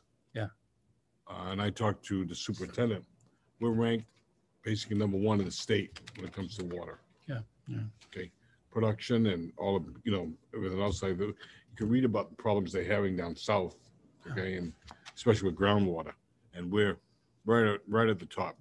It's an asset or a gem that we forget to realize. I guess that's the most important thing. Good. Thank you. Any other councilor comments? Councilor Felch. So Beat you to it. I'm a certified well operator, so I'm up there once in a while. I also deal with DES, who regulates everything they do there. They do a wonderful job. The facility's awesome. Concur with both of you as well. But besides that, on Saturday, I went to the Weirs, to the beach, and I walked the beach with Amy and Matt. Their staff was handing out pamphlets, explaining the regulations. We walked in an S, so we hit almost every area of the beach. No one seemed to have a problem with any of the problems. And as a matter of fact, we had more people compliment us on the rules that were set forth. Amy and Matt do a great job. I know the commission put a lot of thought into this before they made these regulations. So I definitely support them. Please do. In your observations, do you think it's just that we need more barrels or another dumpster, or do we need? Okay, I'm just.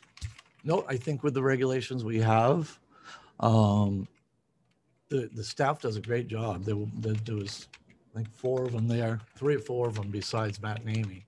Of course, Amy met me there because I was going there. They take care of the trash regularly. I thought we didn't have the staff. We have staff. We don't have lifeguards. Okay. So, and they do a great job So enforcing the are regulations. people policing themselves. Yep. And the police actually drove through twice while I was there in an hour's time. I'm talking about the people who are going to the beach. Are they policing themselves? Are they picking up after themselves and that kind of stuff, or does the staff have to do that? A little bit of both. A little bit of both. And I know it wasn't as busy Saturday as it is some other days, like it will be this coming weekend. And I have been there before when it was real busy. And yeah, there's a lot of trash around. People leave a lot of stuff around.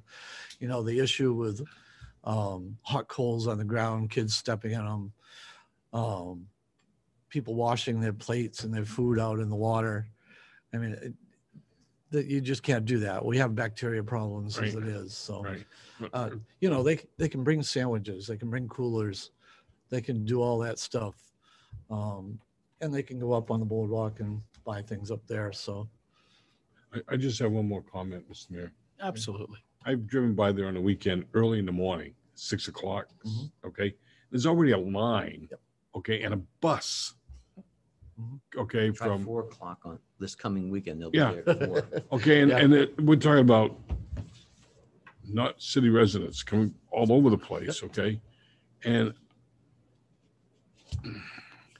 that, I just wonder, I know we got a beautiful beach and a wonderful beach there. I just want to make sure that people are using it, take care of it. Yeah. And I think these rules help do that. I think, Mayor? Yeah, go right ahead. I think maybe one thing over that weekend that we might be able to do better is maybe pick up the trash more often and get it out of there. The barrels and things like that. Like we kind of do it more. It's like a week. Have a little extra detail. Yeah, we've learned a lot on 4th of July weekend over the years, but one of the things that staff also did today is they showed me how full the dumpster was at the end of this weekend without the grilling there. And there's a lot less trash that's being generated with people coming in with either sandwiches or going up on the boardwalk and buying it. So the amount of trash that's in the dumpster has been greatly reduced. So I think, you know, and again, like Councilor Feld said, the staff, you know, is dedicated to it. We have staff there. It's just not lifeguards, but we have folks there. We had them there all last summer, being the beach ambassadors and doing the counts and making sure everybody was safe. They're there this year to be proactive and make it a friendly place, user-friendly place for everybody, and trying to find that balance. And again, the response I've heard has been overwhelmingly positive of some of these changes, that people feel now that, you know, families feel they've got their beach back a little bit now, as opposed to having it overrun a little bit. Councilor Haynes. Thank you, Mr. Mayor. Just very quickly, the Public Works Committee did meet for the second time and reviewed the facts and figures supplied to us by City Manager and Wes Anderson. After looking at the figures, and this is in regards to solid waste contract, facts and figures, we did ask the City Manager, because the town of Belmont's contract and our contract in 22, I believe. Is that correct, Scott? Okay, coincide that the City Manager is going to initiate a conversation with the town of Belmont to see if we can have some kind of agreement with Casella and the town of Belmont in reference to use of solid waste, the trucks and pickups and contracts. So we're moving forward. We're not there yet, but we're succeeding. Thank you, Councilor Haynes. Councilor Hamel. Yeah, just one more thing. Last Thursday, we had a ribbon cutting ceremony for the new rail bike adventures at the train station. And I want to thank Ben Clark and family for bringing that attraction to Laconia. Like I said there, he could have brought that pretty much anywhere, but he decided to invest in Laconia. There's a lot of good things happening in our city, and I think that's just one more that's added. So I hope you all get a chance to go for a ride sometime. Thank you. Looks like a no. Councilor Cheney. I've done all the peddling I'm going to do. If I might add, Mr. Mayor, at 10 o'clock on Sunday morning, all the cars were being used. No kidding. Yes. Oh, nice. Oh, that's terrific. That's great. That's terrific. All right. All right. Any other council comments? If I might, I just yes, go right ahead. I to get back to the water issue for a moment, I forgot. Would it be permissible to ask the manager to start the process of looking at what the council would need to require of a contractor to look at the water needs and so on and so forth? So a consultant to come in and do an analysis of Yeah. the city. Were you raising your hand? Yeah, can we incorporate it in our master planning process? Absolutely. I was talking to. Yep, that's fine with me. All right, The then second thing I meant to mention and forgot was, for 31 years, I didn't go near the weirs during motorcycle. We're not being heard out here by anybody tonight, so please That get was the those plan. microphones right in front of you. You all wanted in-person meetings. Let's go. I didn't go near the place for 31 years. I put 24 into it, and that was a 25 into it. And that was enough. Somehow our police chief talked me into taking a ride. I ended up with my picture being taken with the police chief and Charlie St. Clair. And I'm sure some of my employees from the old days will be horrified to see that. But in any case, while I was there, I had an opportunity to talk to a young police officer from the University of New Hampshire who was working on the detail there. He was driving a Segway, that two-wheeled. So I talked to him for like 5 or 10 minutes about the advantages of it or disadvantages, whatever. I said, in a crowd like this, isn't it? He said, this is the best thing in a crowd like this. A, because you're above them and you can see more. He said, B, if you need to get someplace quickly, this will get you there a lot more quickly. And a cruiser can't get there because it's just too big. He made a comment that old people can appreciate. He said, and if you have to chase somebody, when you get to the far end, he's worn out and you're not. And that made all the sense in the world to me. in any case, I'd like to ask if the manager, through the purchasing department, could look into what it might cost to add one or two segues to the Weirs detail, see how expensive it might be, and then we can make a decision once we know. Downtown also. What's that? Downtown. Downtown. Well, yeah. I mean, I think if we have them, we can use them both downtown and in the Weirs. And actually, they probably could float between downtown and Lakeport. I think of the WOW Trail. What a perfect thing for the WOW Trail, you know, to cover a lot of ground. So Okay. I'd like to ask if he could. Please do. Be happy to get a price. Thank you. All right. That will conclude the council comments. Are there any committee reports that members would like to share? Liaison reports. Going once, going twice. All right. Item number 19, which is citizens' request to comment on current agenda items. We have some agenda items. Does anyone like an opportunity to speak?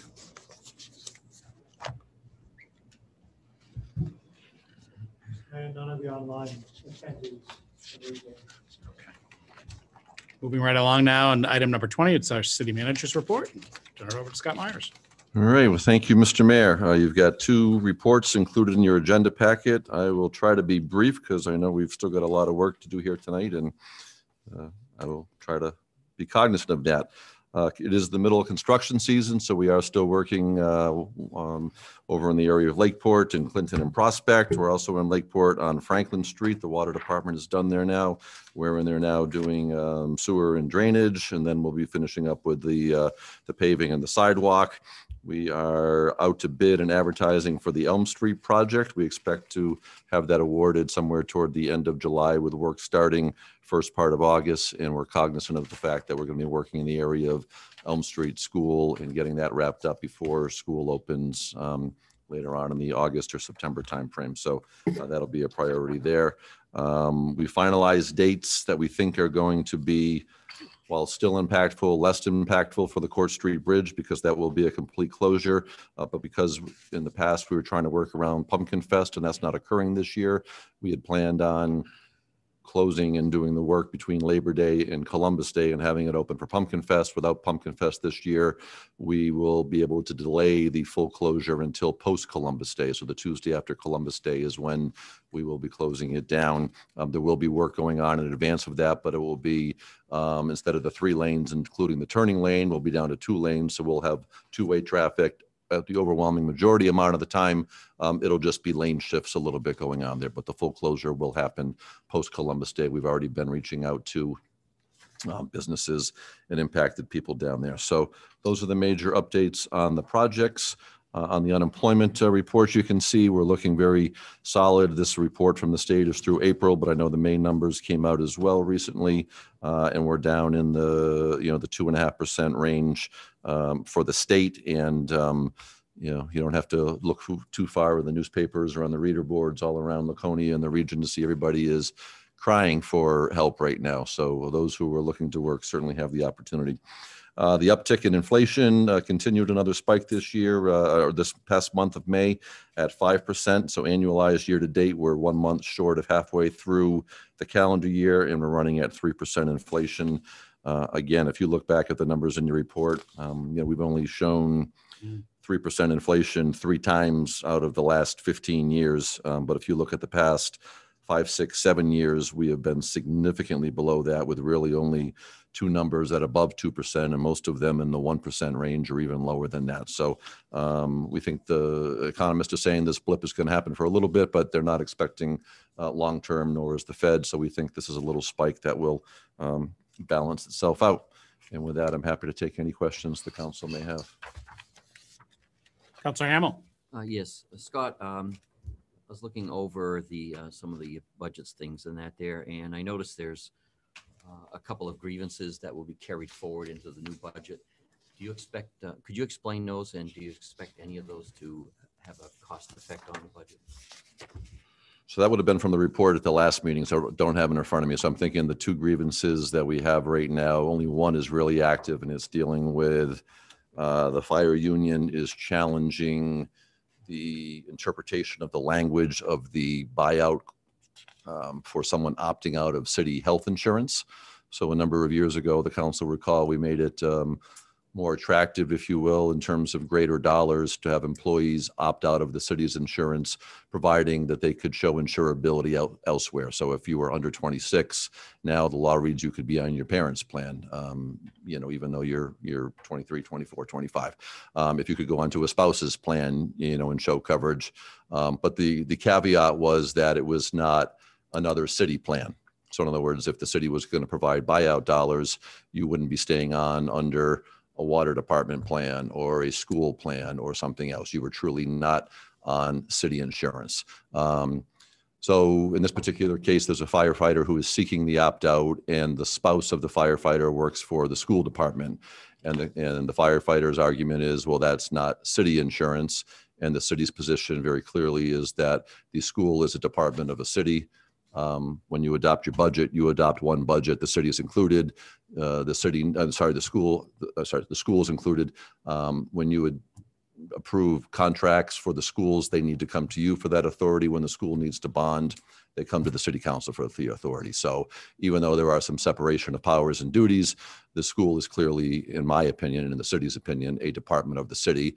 And therefore, we should not be looking to have the taxpayers fund a two-person plan or a family plan at the rate we do right now, and also provide cash incentive beyond there for not being on the city insurance, because city taxpayers are still paying for that. So that's the key point right there on that one. The other one really deals with the calculation of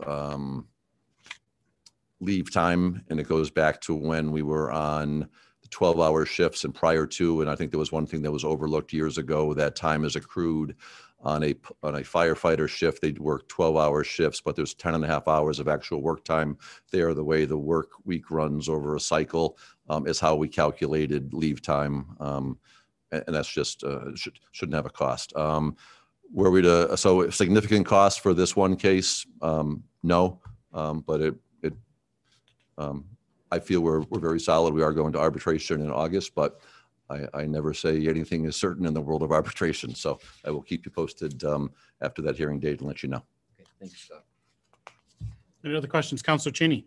Yeah, I wanted to ask the manager, I've had some questions or comments made to me with regards to some expansion of permits for functions up in the Weirs, like October and that sort of thing, and loudspeaker permits beyond 10 o'clock and that sort of thing, expanding to additional weekends. And I wondered if you could tell the council about that. Yeah, so I appreciate the question on that. So as we know, and I think very positively, some folks in the Weirs have tried to promote some different activities to either start the season a little bit earlier or extend it a little bit later. So we had Wake the Lake, which was kind of a block party Friday night through Sunday in a small section on Lakeside, from Tower Street up to Foster Street.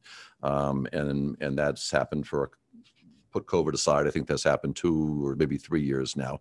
There's a similar event, if you want to compare it to it, called Biketoberfest, which is slated to happen this year on the middle weekend in September 17th to 19th.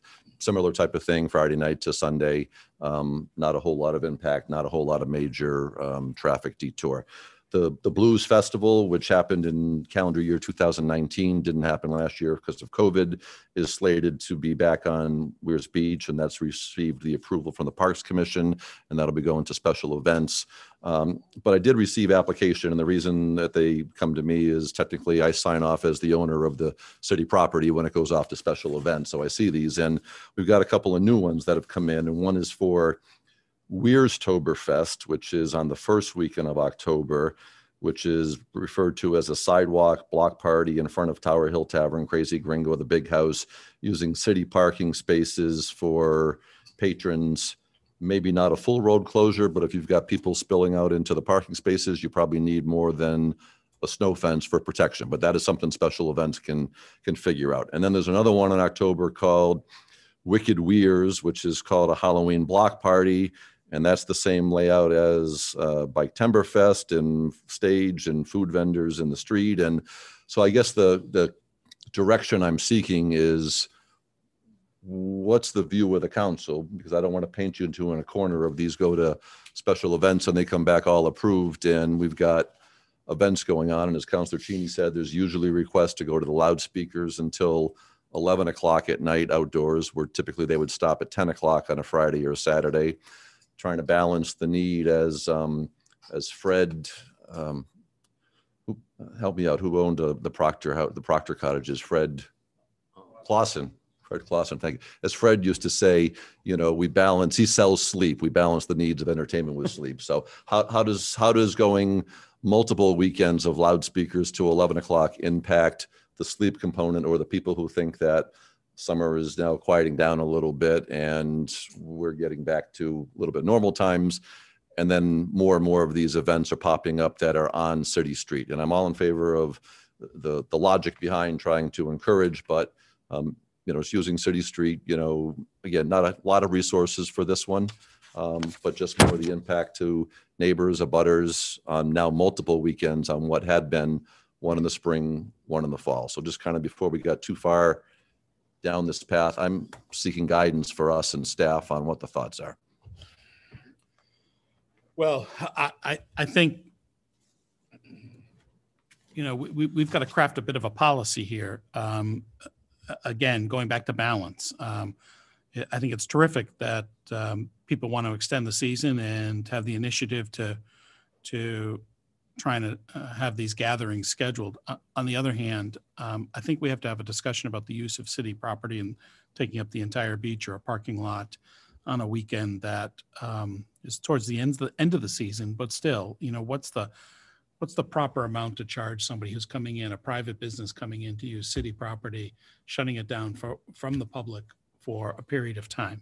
I think it needs to be discussed because I think we could be setting a bad precedent if we just send it off to special events, it comes back all approved. Then I think we have a greater responsibility, and I would like to get some direction from counselors here.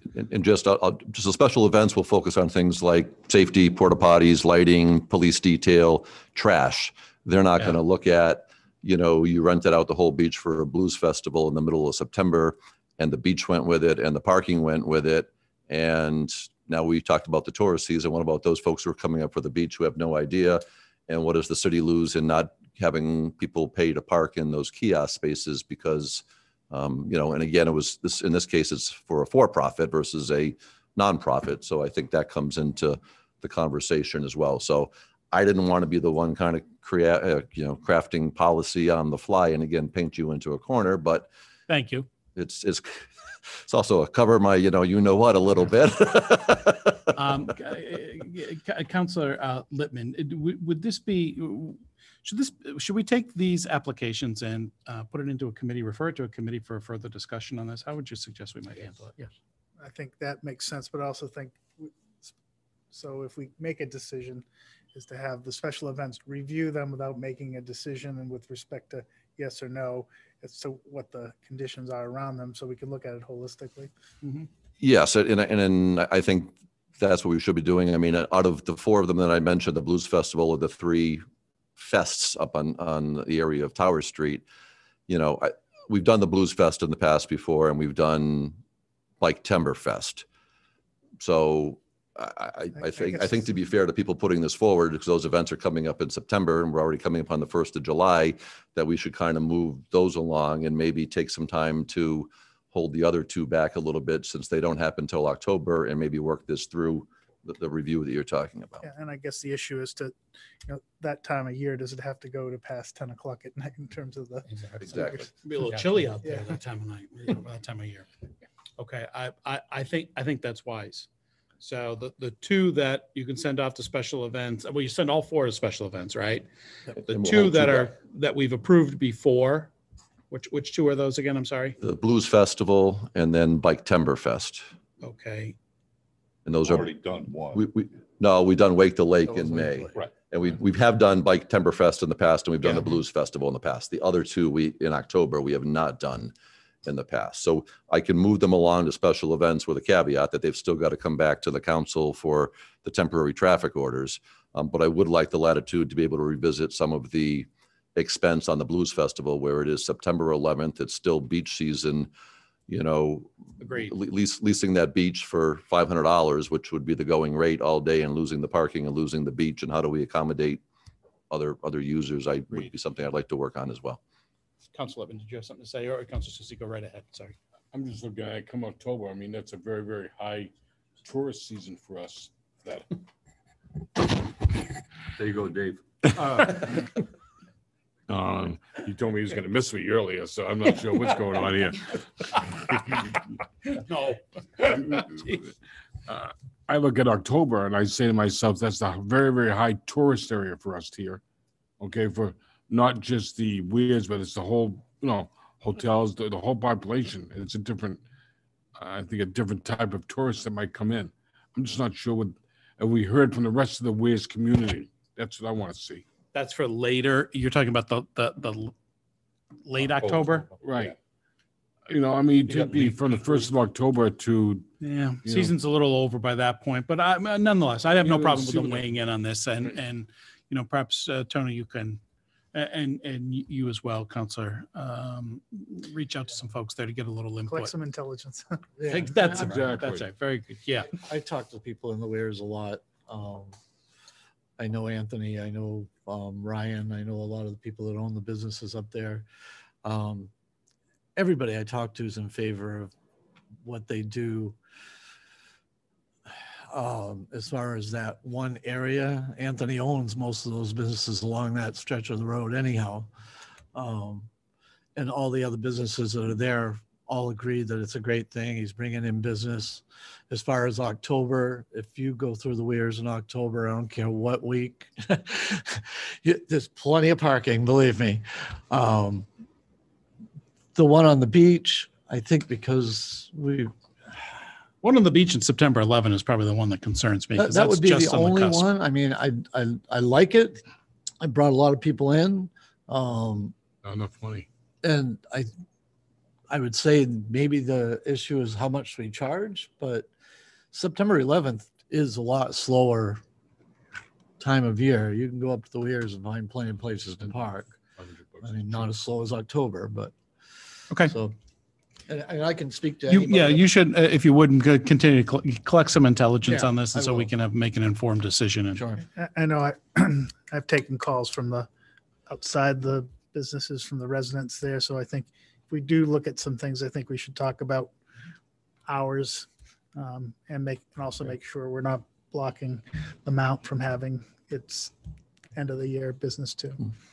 And in any of these, if you ended it, and Council Lippman was saying, an hour early at 10 o'clock on the outside, they've still got the ability to go inside, and the inside entertainment license runs till 12:30 or 1 o'clock. So, I mean, it's not like the party needs to end, everybody goes home at 10. There's still an opportunity to go inside the buildings and continue with entertainment as well. So. And maybe that's what we need to Right. do So once in October. But I think, again, the residents who aren't necessarily there, who I think kind of some of them, as we've heard from, put up with the noise in Motorcycle Week and put up with something there, and they probably maybe look at it this as a little bit quieter time. And is it just an ongoing loudspeaker type of thing weekend after weekend? I just wanted to get some input. And I know you're going to get different responses from different people. My cousin owns 3 houses actually on, what's the street across from the wooden bridge that goes up back? Foster Street. He's all for it. He loves it. He sits on his front porch and listens to music all night long. Maybe his neighbor hates it. He owns 3 of them. These applications for music and dancing? A couple of them are new. So one of them is to put a haunted house out there. But again, I don't know if that includes loudspeaker or band. They're not the most complete applications that I've seen coming in. So I'm just reading into them a little bit. But all right, let's want that to go to government operations or public safety. probably government operations. Fantastic. Councilor Susie, you are the chair. Thank you. Godspeed. All right.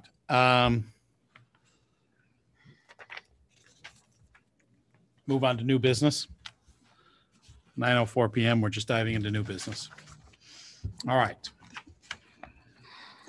Under 21A, which is the first reading of resolution 2021-15 relative to authorizing the city manager to accept and expand a grant on behalf of the city in the amount of $162,764 from the New Hampshire Department of Environmental Services Boating Infrastructure Grant Funding for Laconia Municipal Docks, and request to schedule a public hearing on July 12, 2021 during the regular city council meeting.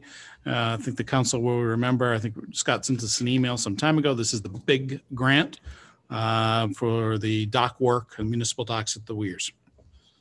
So it'll be a series of 3 motions to move this along. Looking for a motion to waive the reading of the resolution in its entirety and to read by title only. So made by Councilor Cheney, seconded by Councilor Haynes. Any further discussion? Seeing none, all those in favor? Raise your hand. 6 votes in the affirmative. That motion passes.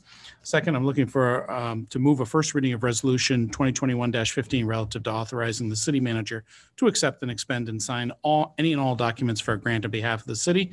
The amount of $162,764 for the New Hampshire Department of Environmental Services Boating Infrastructure Grant Funding for Laconia Municipal Docks. So made by Councilor Haynes, seconded by Councilor Cheney.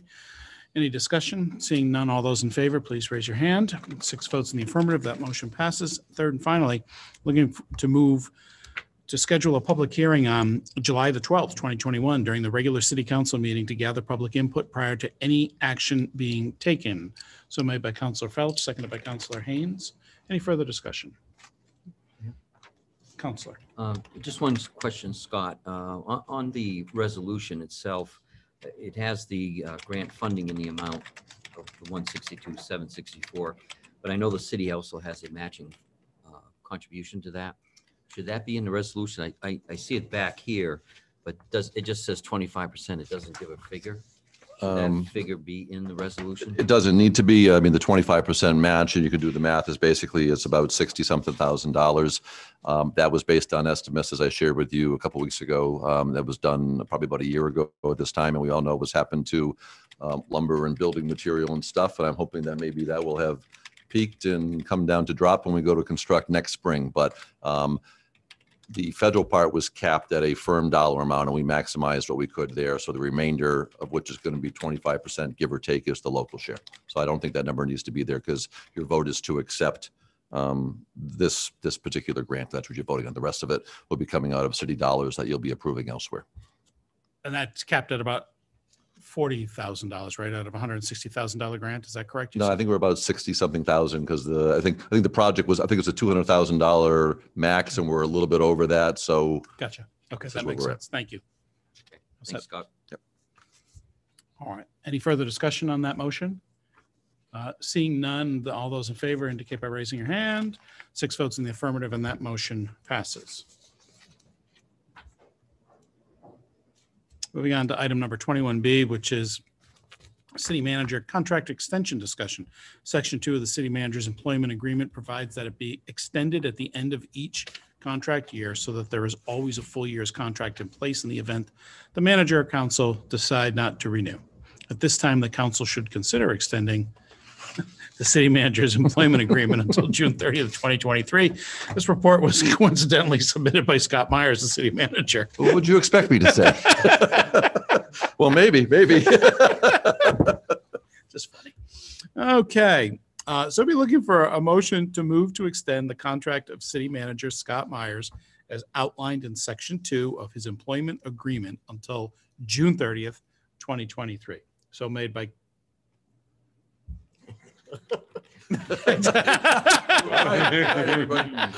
so made by Councilor Susie, seconded by Councilor Haynes. Is there any further discussion? Seeing none, all those in favor, please indicate by raising your hands. That's 6 votes in the affirmative. That motion passes. Thank you, Scott. Congratulations. And thank you. Great to have you on board. This is a request to unseal non-public minutes from December 29th, 2020, January 4th, 2021, January 25th, 2021, February 8th, 2021, February 22nd, 2021, March 8th, 2021, March 22nd, 2021. This is, be looking for a motion to move to approve the early unsealing of non-public meeting minutes ahead of their scheduled time for all of those dates that I just read to you. So made by Councilor Cheney. Seconded by Councilor Felch. Further discussion, Councilor Susie? I just wondered what was the reason behind it? A request was made.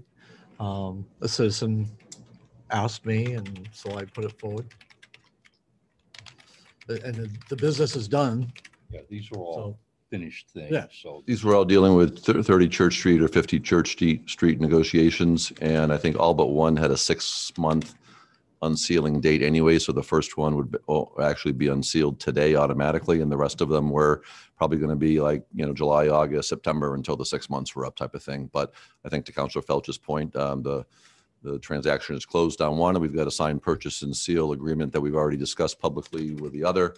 And if they weren't coming out today, they'd be out within a few months, and staff has reviewed them, and there's no issue. I had sent them all to you in an email attachment saying that they were still confidential until you as a body took a vote, but there's no reason in staff's purview or review that they should not be unsealed. Just wanted to know why. Any further discussion? All those in favor of this motion, please indicate by raising your hands. 6 votes in the affirmative, that motion passes. Yes, sounds like this. Item number 21D, which is a request to amend the intermunicipal agreement for joint representation with cable television franchise renewal negotiations with Atlantic Broadband LLC to add the town of Northfield to the consortium of municipalities. Scott, can you just touch on that just a bit? Yes, you already approved Laconia being part of the working group, which helps us defray our legal expense in working on our franchise renewal. Northfield has come to the party late and wants to join, and therefore the attorney feels that everybody needs to revote to accept, or a majority need to approve and reflect it in our minutes to keep the Attorney General's office in a good position on reviewing the intermunicipal agreement. So even though I rolled my eyes and said, "Are you kidding me?" I probably said more than that, but it needs to come before you. Another couple billable hours. Yeah, there. we have one more team player to help share the hours, so that's why we're doing So it. Second, Councilor Felch. Any further discussion on this And issue? Councilor Lippman, yours was to the exact language that was presented there. That's your motion, Madam Clerk. Thank you. Any further discussion? Seeing none, all those in favor of the motion, please raise your hand. 1, 2, 3, 4, 5, 6 votes in the affirmative. That motion passes. Thank you, Councilor.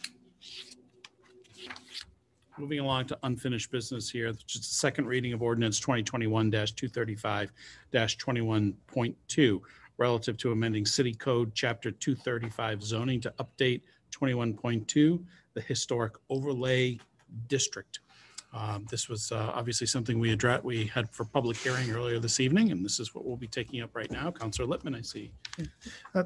As I had foreshadowed at the last council meeting, I think we should vote this version down. I think that from the public testimony, both for and against, there's some work to be done to strike the right balance. I think, laissez-faire of nothing is probably not the right position. Whether the geographic spread is as far as we want it to go, I think those are all things. And I propose that the quickest way to actually move forward is to vote it down tonight, and make sure that a couple of the projects that are in motion don't get delayed. And so that'd be my motion to my fellow councilors. So is there a second to that motion? Seconded by Councilor Cheney. Is there further discussion? Councilor Haynes? Yes. May I ask Council? If he's open to a question. Sure. Yeah. So vote this down, but then revisit it. Absolutely. I think we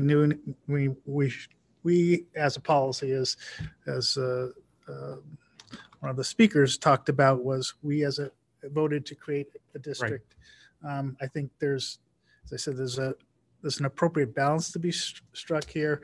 I think the fact that there's been, of the issues that I've been involved in the council, I've heard more on this issue and the concern of balance. I think it's not adopt it and educate it. I think we need to work together, work through it to make it work for the community at large. I think just saying let's adopt it and having such opposition to it is not the way to proceed. I think big things that we've done in the city, we've typically done by moving together as at large, not necessarily unanimously, but at large. And this one, I feel like is divisive, and I think we can do a better job in striking a balance here. And I think that's, if you really listen to the testimony, it's no one was against preservation and our cultural past. It was how we went about it. So may I ask?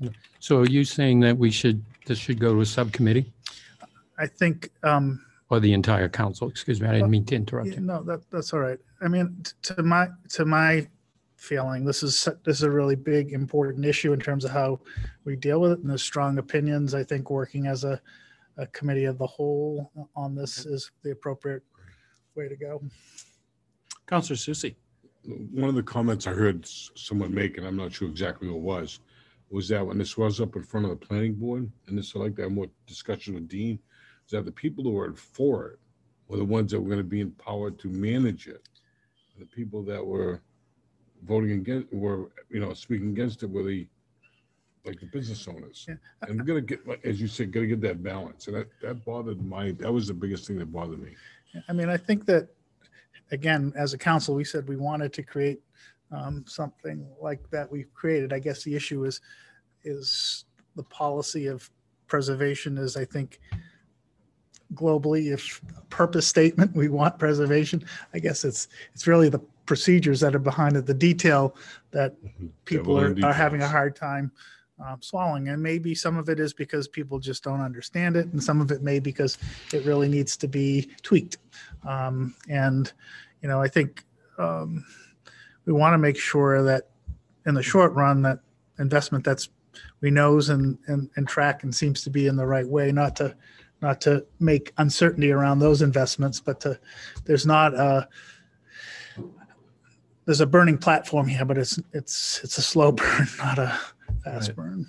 So, I don't anticipate unanimity throughout the city, but I do anticipate that we'll build a consensus on both sides of the issue that makes good sense going forward. And I think that's. I mean, I don't want the members of the commission to think that we don't think their work's of value. I think we just need to calibrate it some to make it fit so that it can work for the entire population. With clarity. Yeah. Councilor Cheney. I think this council has demonstrated its desire to see historic buildings preserved. But I think to amplify or something, Councilman Lippman's comments, I was at the planning board when this was voted on. It was not a unanimous vote. For some of the very same reasons. And in fact, the chairman's comment at the time was, this is the council's decision to make, not ours. So let's pass it on to the council. I'm going to have discussion with him over coffee sometime. But I think it is incumbent upon us to look at the details. I don't think we can go forward without knowing what we're approving in detail for this commission to do. And if I can just, Tony, forgive me. I've been in government a long time, and some of us have been around government for a long time. It doesn't take much for these things to get off track if the rules aren't delineated carefully. And I've watched it time and time again. I don't think with ill intent. I had to put a parking lot in on a property of mine 30 years ago, and the city told me I needed 12-foot wide parking spaces because that was a city ordinance. Nobody makes a 12-foot wide car, hasn't made one that big in 50 years, but the ordinance said, and nobody paid attention to the detail. So, you know, I want to support Henry 100% that we need to look at this carefully. Counselor Felch. So yeah, I mean, one of the problems I see is reading through it, as was said by a couple people, the wording is very vague. The power that the commission has, the way the wording is set up, is way beyond what it should be. You look at the building on Main Street that was just painted, that would be a historical building. The way the wording is in that, they could have told them they couldn't paint it. And look how great that building looks right now. Also, if they're going to do a district, I'd like to see them come forward and tell us which buildings they feel are historic and why. Not just because of age or because of sentimental value. Why are they historic? So the motion is on the table and we do have a second. So any further discussion? Go right ahead, Yeah. Councilor Hamel. You know, I think pretty much everybody is like what Henry said, wants to save historic buildings, but like what Tony said also is, why are they historic? You know, and I think that's important. I think there are buildings that we have right next door to us that would fit very well. I think this council, along with the historical commission, worked very well with the properties that are in the historic district. So it's not like we're not willing to work with people, but to the very next step to lop in the entire downtown in one whack and kind of say that everything's historic, and we have such a good momentum downtown right now. I'd hate to see that stymied. I don't know if this would do that, but I think it might people might have questions of whether they want to buy a building where there's layer after layer after layer of things that they have to sign on to. So I agree. I think we need to relook at everything. But do I think there's historic buildings? I absolutely do. And there's some great ones that we need to preserve. But I think there'll be a way to get there. And I think we can work on that as a council and as a commission to be able to do that. Thank you, Councilor Hamel. Councilor Lippman, did you have anything you want to say? I just would add to what Bob is saying is that I think this council's shown a strong commitment to preservation, and that, make no mistake, as a council, I think tonight voting this down is not that we're against preservation in any way. We're for it. We just need to do it sensibly so that it doesn't tear the community apart and create another set of problems. It may not be ready for prime time at this moment, is what I hear you saying. I think it all depends on your perspective, and I think the perspective is it needs a little bit more balance built into it so that it works for a much bigger part of the community. If there's no further discussion, we can call the question if you like. All those in favor of the motion that's on the table, please indicate by raising your hand.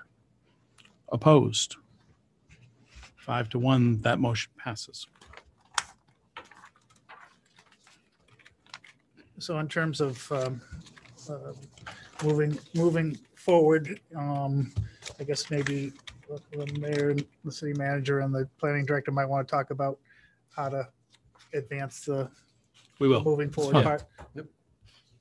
Absolutely. Yep. Yes. Moving right along to item number 22B on your agenda. Yes. Want to be recognized on this one too. Oh, absolutely. Yeah. Which is the second reading of Resolution 2021-07 relative to the fiscal year 2021 year-end carry forwards. So from Go right ahead. Yes.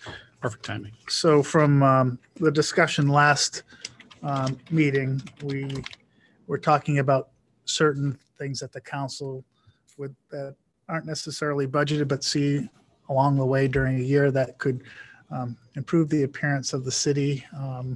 And it could be different spots at different times. We've had a non-capital reserve fund, which has worked very well for unplanned repairs and some things that we've seen that we need to take take care of. I would propose that based on the status of the contingency, and the manager can speak to that in the current year, that I think we've got a good, healthy balance in the contingency. We could take $20,000 from that carry forward to establish a fund to be for the purpose of city appearance improvement, a city appearance improvement fund, in which we would, as we see things come up, whether it be Christmas lights or flags or different odds and ends that we don't necessarily have to anticipate and get to that fine detail, that we have a little discretion during the year, that the manager doesn't have to go look for it, and that we also put ourselves to a budget in terms of how much we're going to spend. So is that a motion on the table that we would vote on, or how would we? I can read a motion. I'd move to amend Resolution 2021-07 to include an additional carry forward of $20,000 from the administration contingency account for the purpose of city appearance improvement. I'll second that. Further discussion? Scott, do you have any words for this? No, I think that's a great amendment, and I think these are for maybe smaller purchase items that don't quite rise to the level of a non-capital reserve, which is usually a threshold of a higher dollar amount, but it gives us a ready place to go for unforeseen things that will go a long way, I think, for the city. So I'm pleased that we'll have this money there. I think it's an excellent idea, Councilor Lippman. So I think we can start there, and you know, as we have, there are sometimes opportunities for one-time money that, you know, we could potentially add to that fund over time, like we've done with I think we started the non-capital reserve fund with 50,000. It sits at like 275, I think, or somewhere around Yeah, there. there's some projects in the works, though, that we'll be spending that down relatively quickly, but at the moment, it looks good. But that being said, we built it up. Absolutely, By, yes. you know, just using some prudency in terms of how we spent the money. So Scott, my question to you is, this is a standalone motion on the table right now, ready to be voted on. How does this, is this not an amendment? So I think if to- you would amend Resolution 2021-07 as presented by Council Lippman, you've already got a second, so that'll be your vote. And then you'll go up and you'll go through your three motions, waive the reading, move the second reading, and then on the third reading, you'll move to approve Resolution 07 as amended.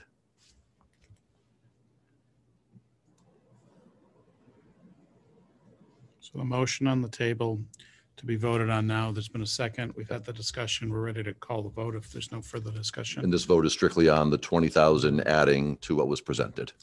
Correct. Yes. All those in favor indicate by raising your hand. 6 votes in the affirmative. That motion passes. Thank you.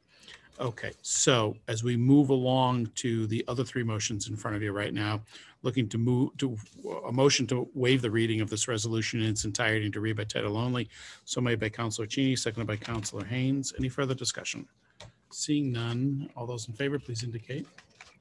6 votes in the affirmative. That motion passes. And second motion is looking to move a second reading of Resolution 2021-07 relative to the fiscal year 2021 year-end carry forwards. So made by Councilor Felch, seconded by Councilor Cheney. Any further discussion on that motion? Seeing none, all those in favor, please indicate by raising your hand. That's 6 votes in the affirmative. That motion passes. The third and final motion we're here is to move to approve Resolution 2021-07 as amended relative to the fiscal year 2021 year-end carry forwards. So made by Councilor Lippman, seconded by Councilor Haynes. Any further discussion on that motion? Seeing none, all those in favor, please indicate by raising your hand. That's 6 votes in the affirmative. That motion passes. Thank you. Thanks again, Councilor Lippman. I think that's an excellent idea. Item number 22C, which is the second reading of Resolution 2021-14 relative to authorizing transfer of funds from the general fund to the internal service fund in the amount of $950,000 with funding to be provided from the general fund balance. Make that motion. What's that again? You I'll make that motion? yes. Okay. Well, let's let's move along. First of all, the motion is going to waive the reading of this resolution in its entirety and read by title only. So made by Counselor Lippman, seconded by Counselor Susie. Any further discussion on that motion? Seeing none, all those in favor, please indicate by raising your hands. At 6 votes in the affirmative, motion passes. Second motion is to move a second reading of Resolution 2021-14 relative to authorizing transfer of the funds from the general fund to the internal service fund in the amount of $950,000 with funding to be provided from the general fund balance. So made by Counselor Lippman, seconded by Counselor Haynes. Any further discussion? Seeing none, all those in favor, please raise your hand. 6 votes in the affirmative, that motion passes. And finally, looking for a motion to move to approve Resolution 2021-14 relative to authorizing transfer of funds from the general fund to the internal service fund in the amount of $950,000 with funding to be provided from the general fund balance. So made by Counselor Lippman, seconded by Counselor Haynes. Any further discussion? Seeing none, I'd ask, no, I won't ask the clerk to call the roll. Just raise your hands. 6 votes in the affirmative, that motion passes.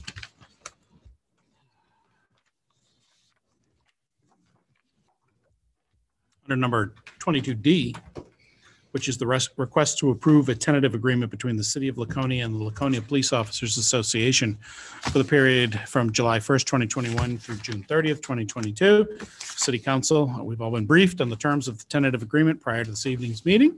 So right now I'll be looking for a motion to move the City Council to approve the tentative agreement between the city and the Laconia Police Officers Association for said period. So made by Counselor Felch, seconded by Counselor Hamel. Any further discussion? Seeing none, all those in favor of the motion, please raise your hand. That's 6 votes in the affirmative, and that motion passes. I'd like to adjourn the City Council meeting for June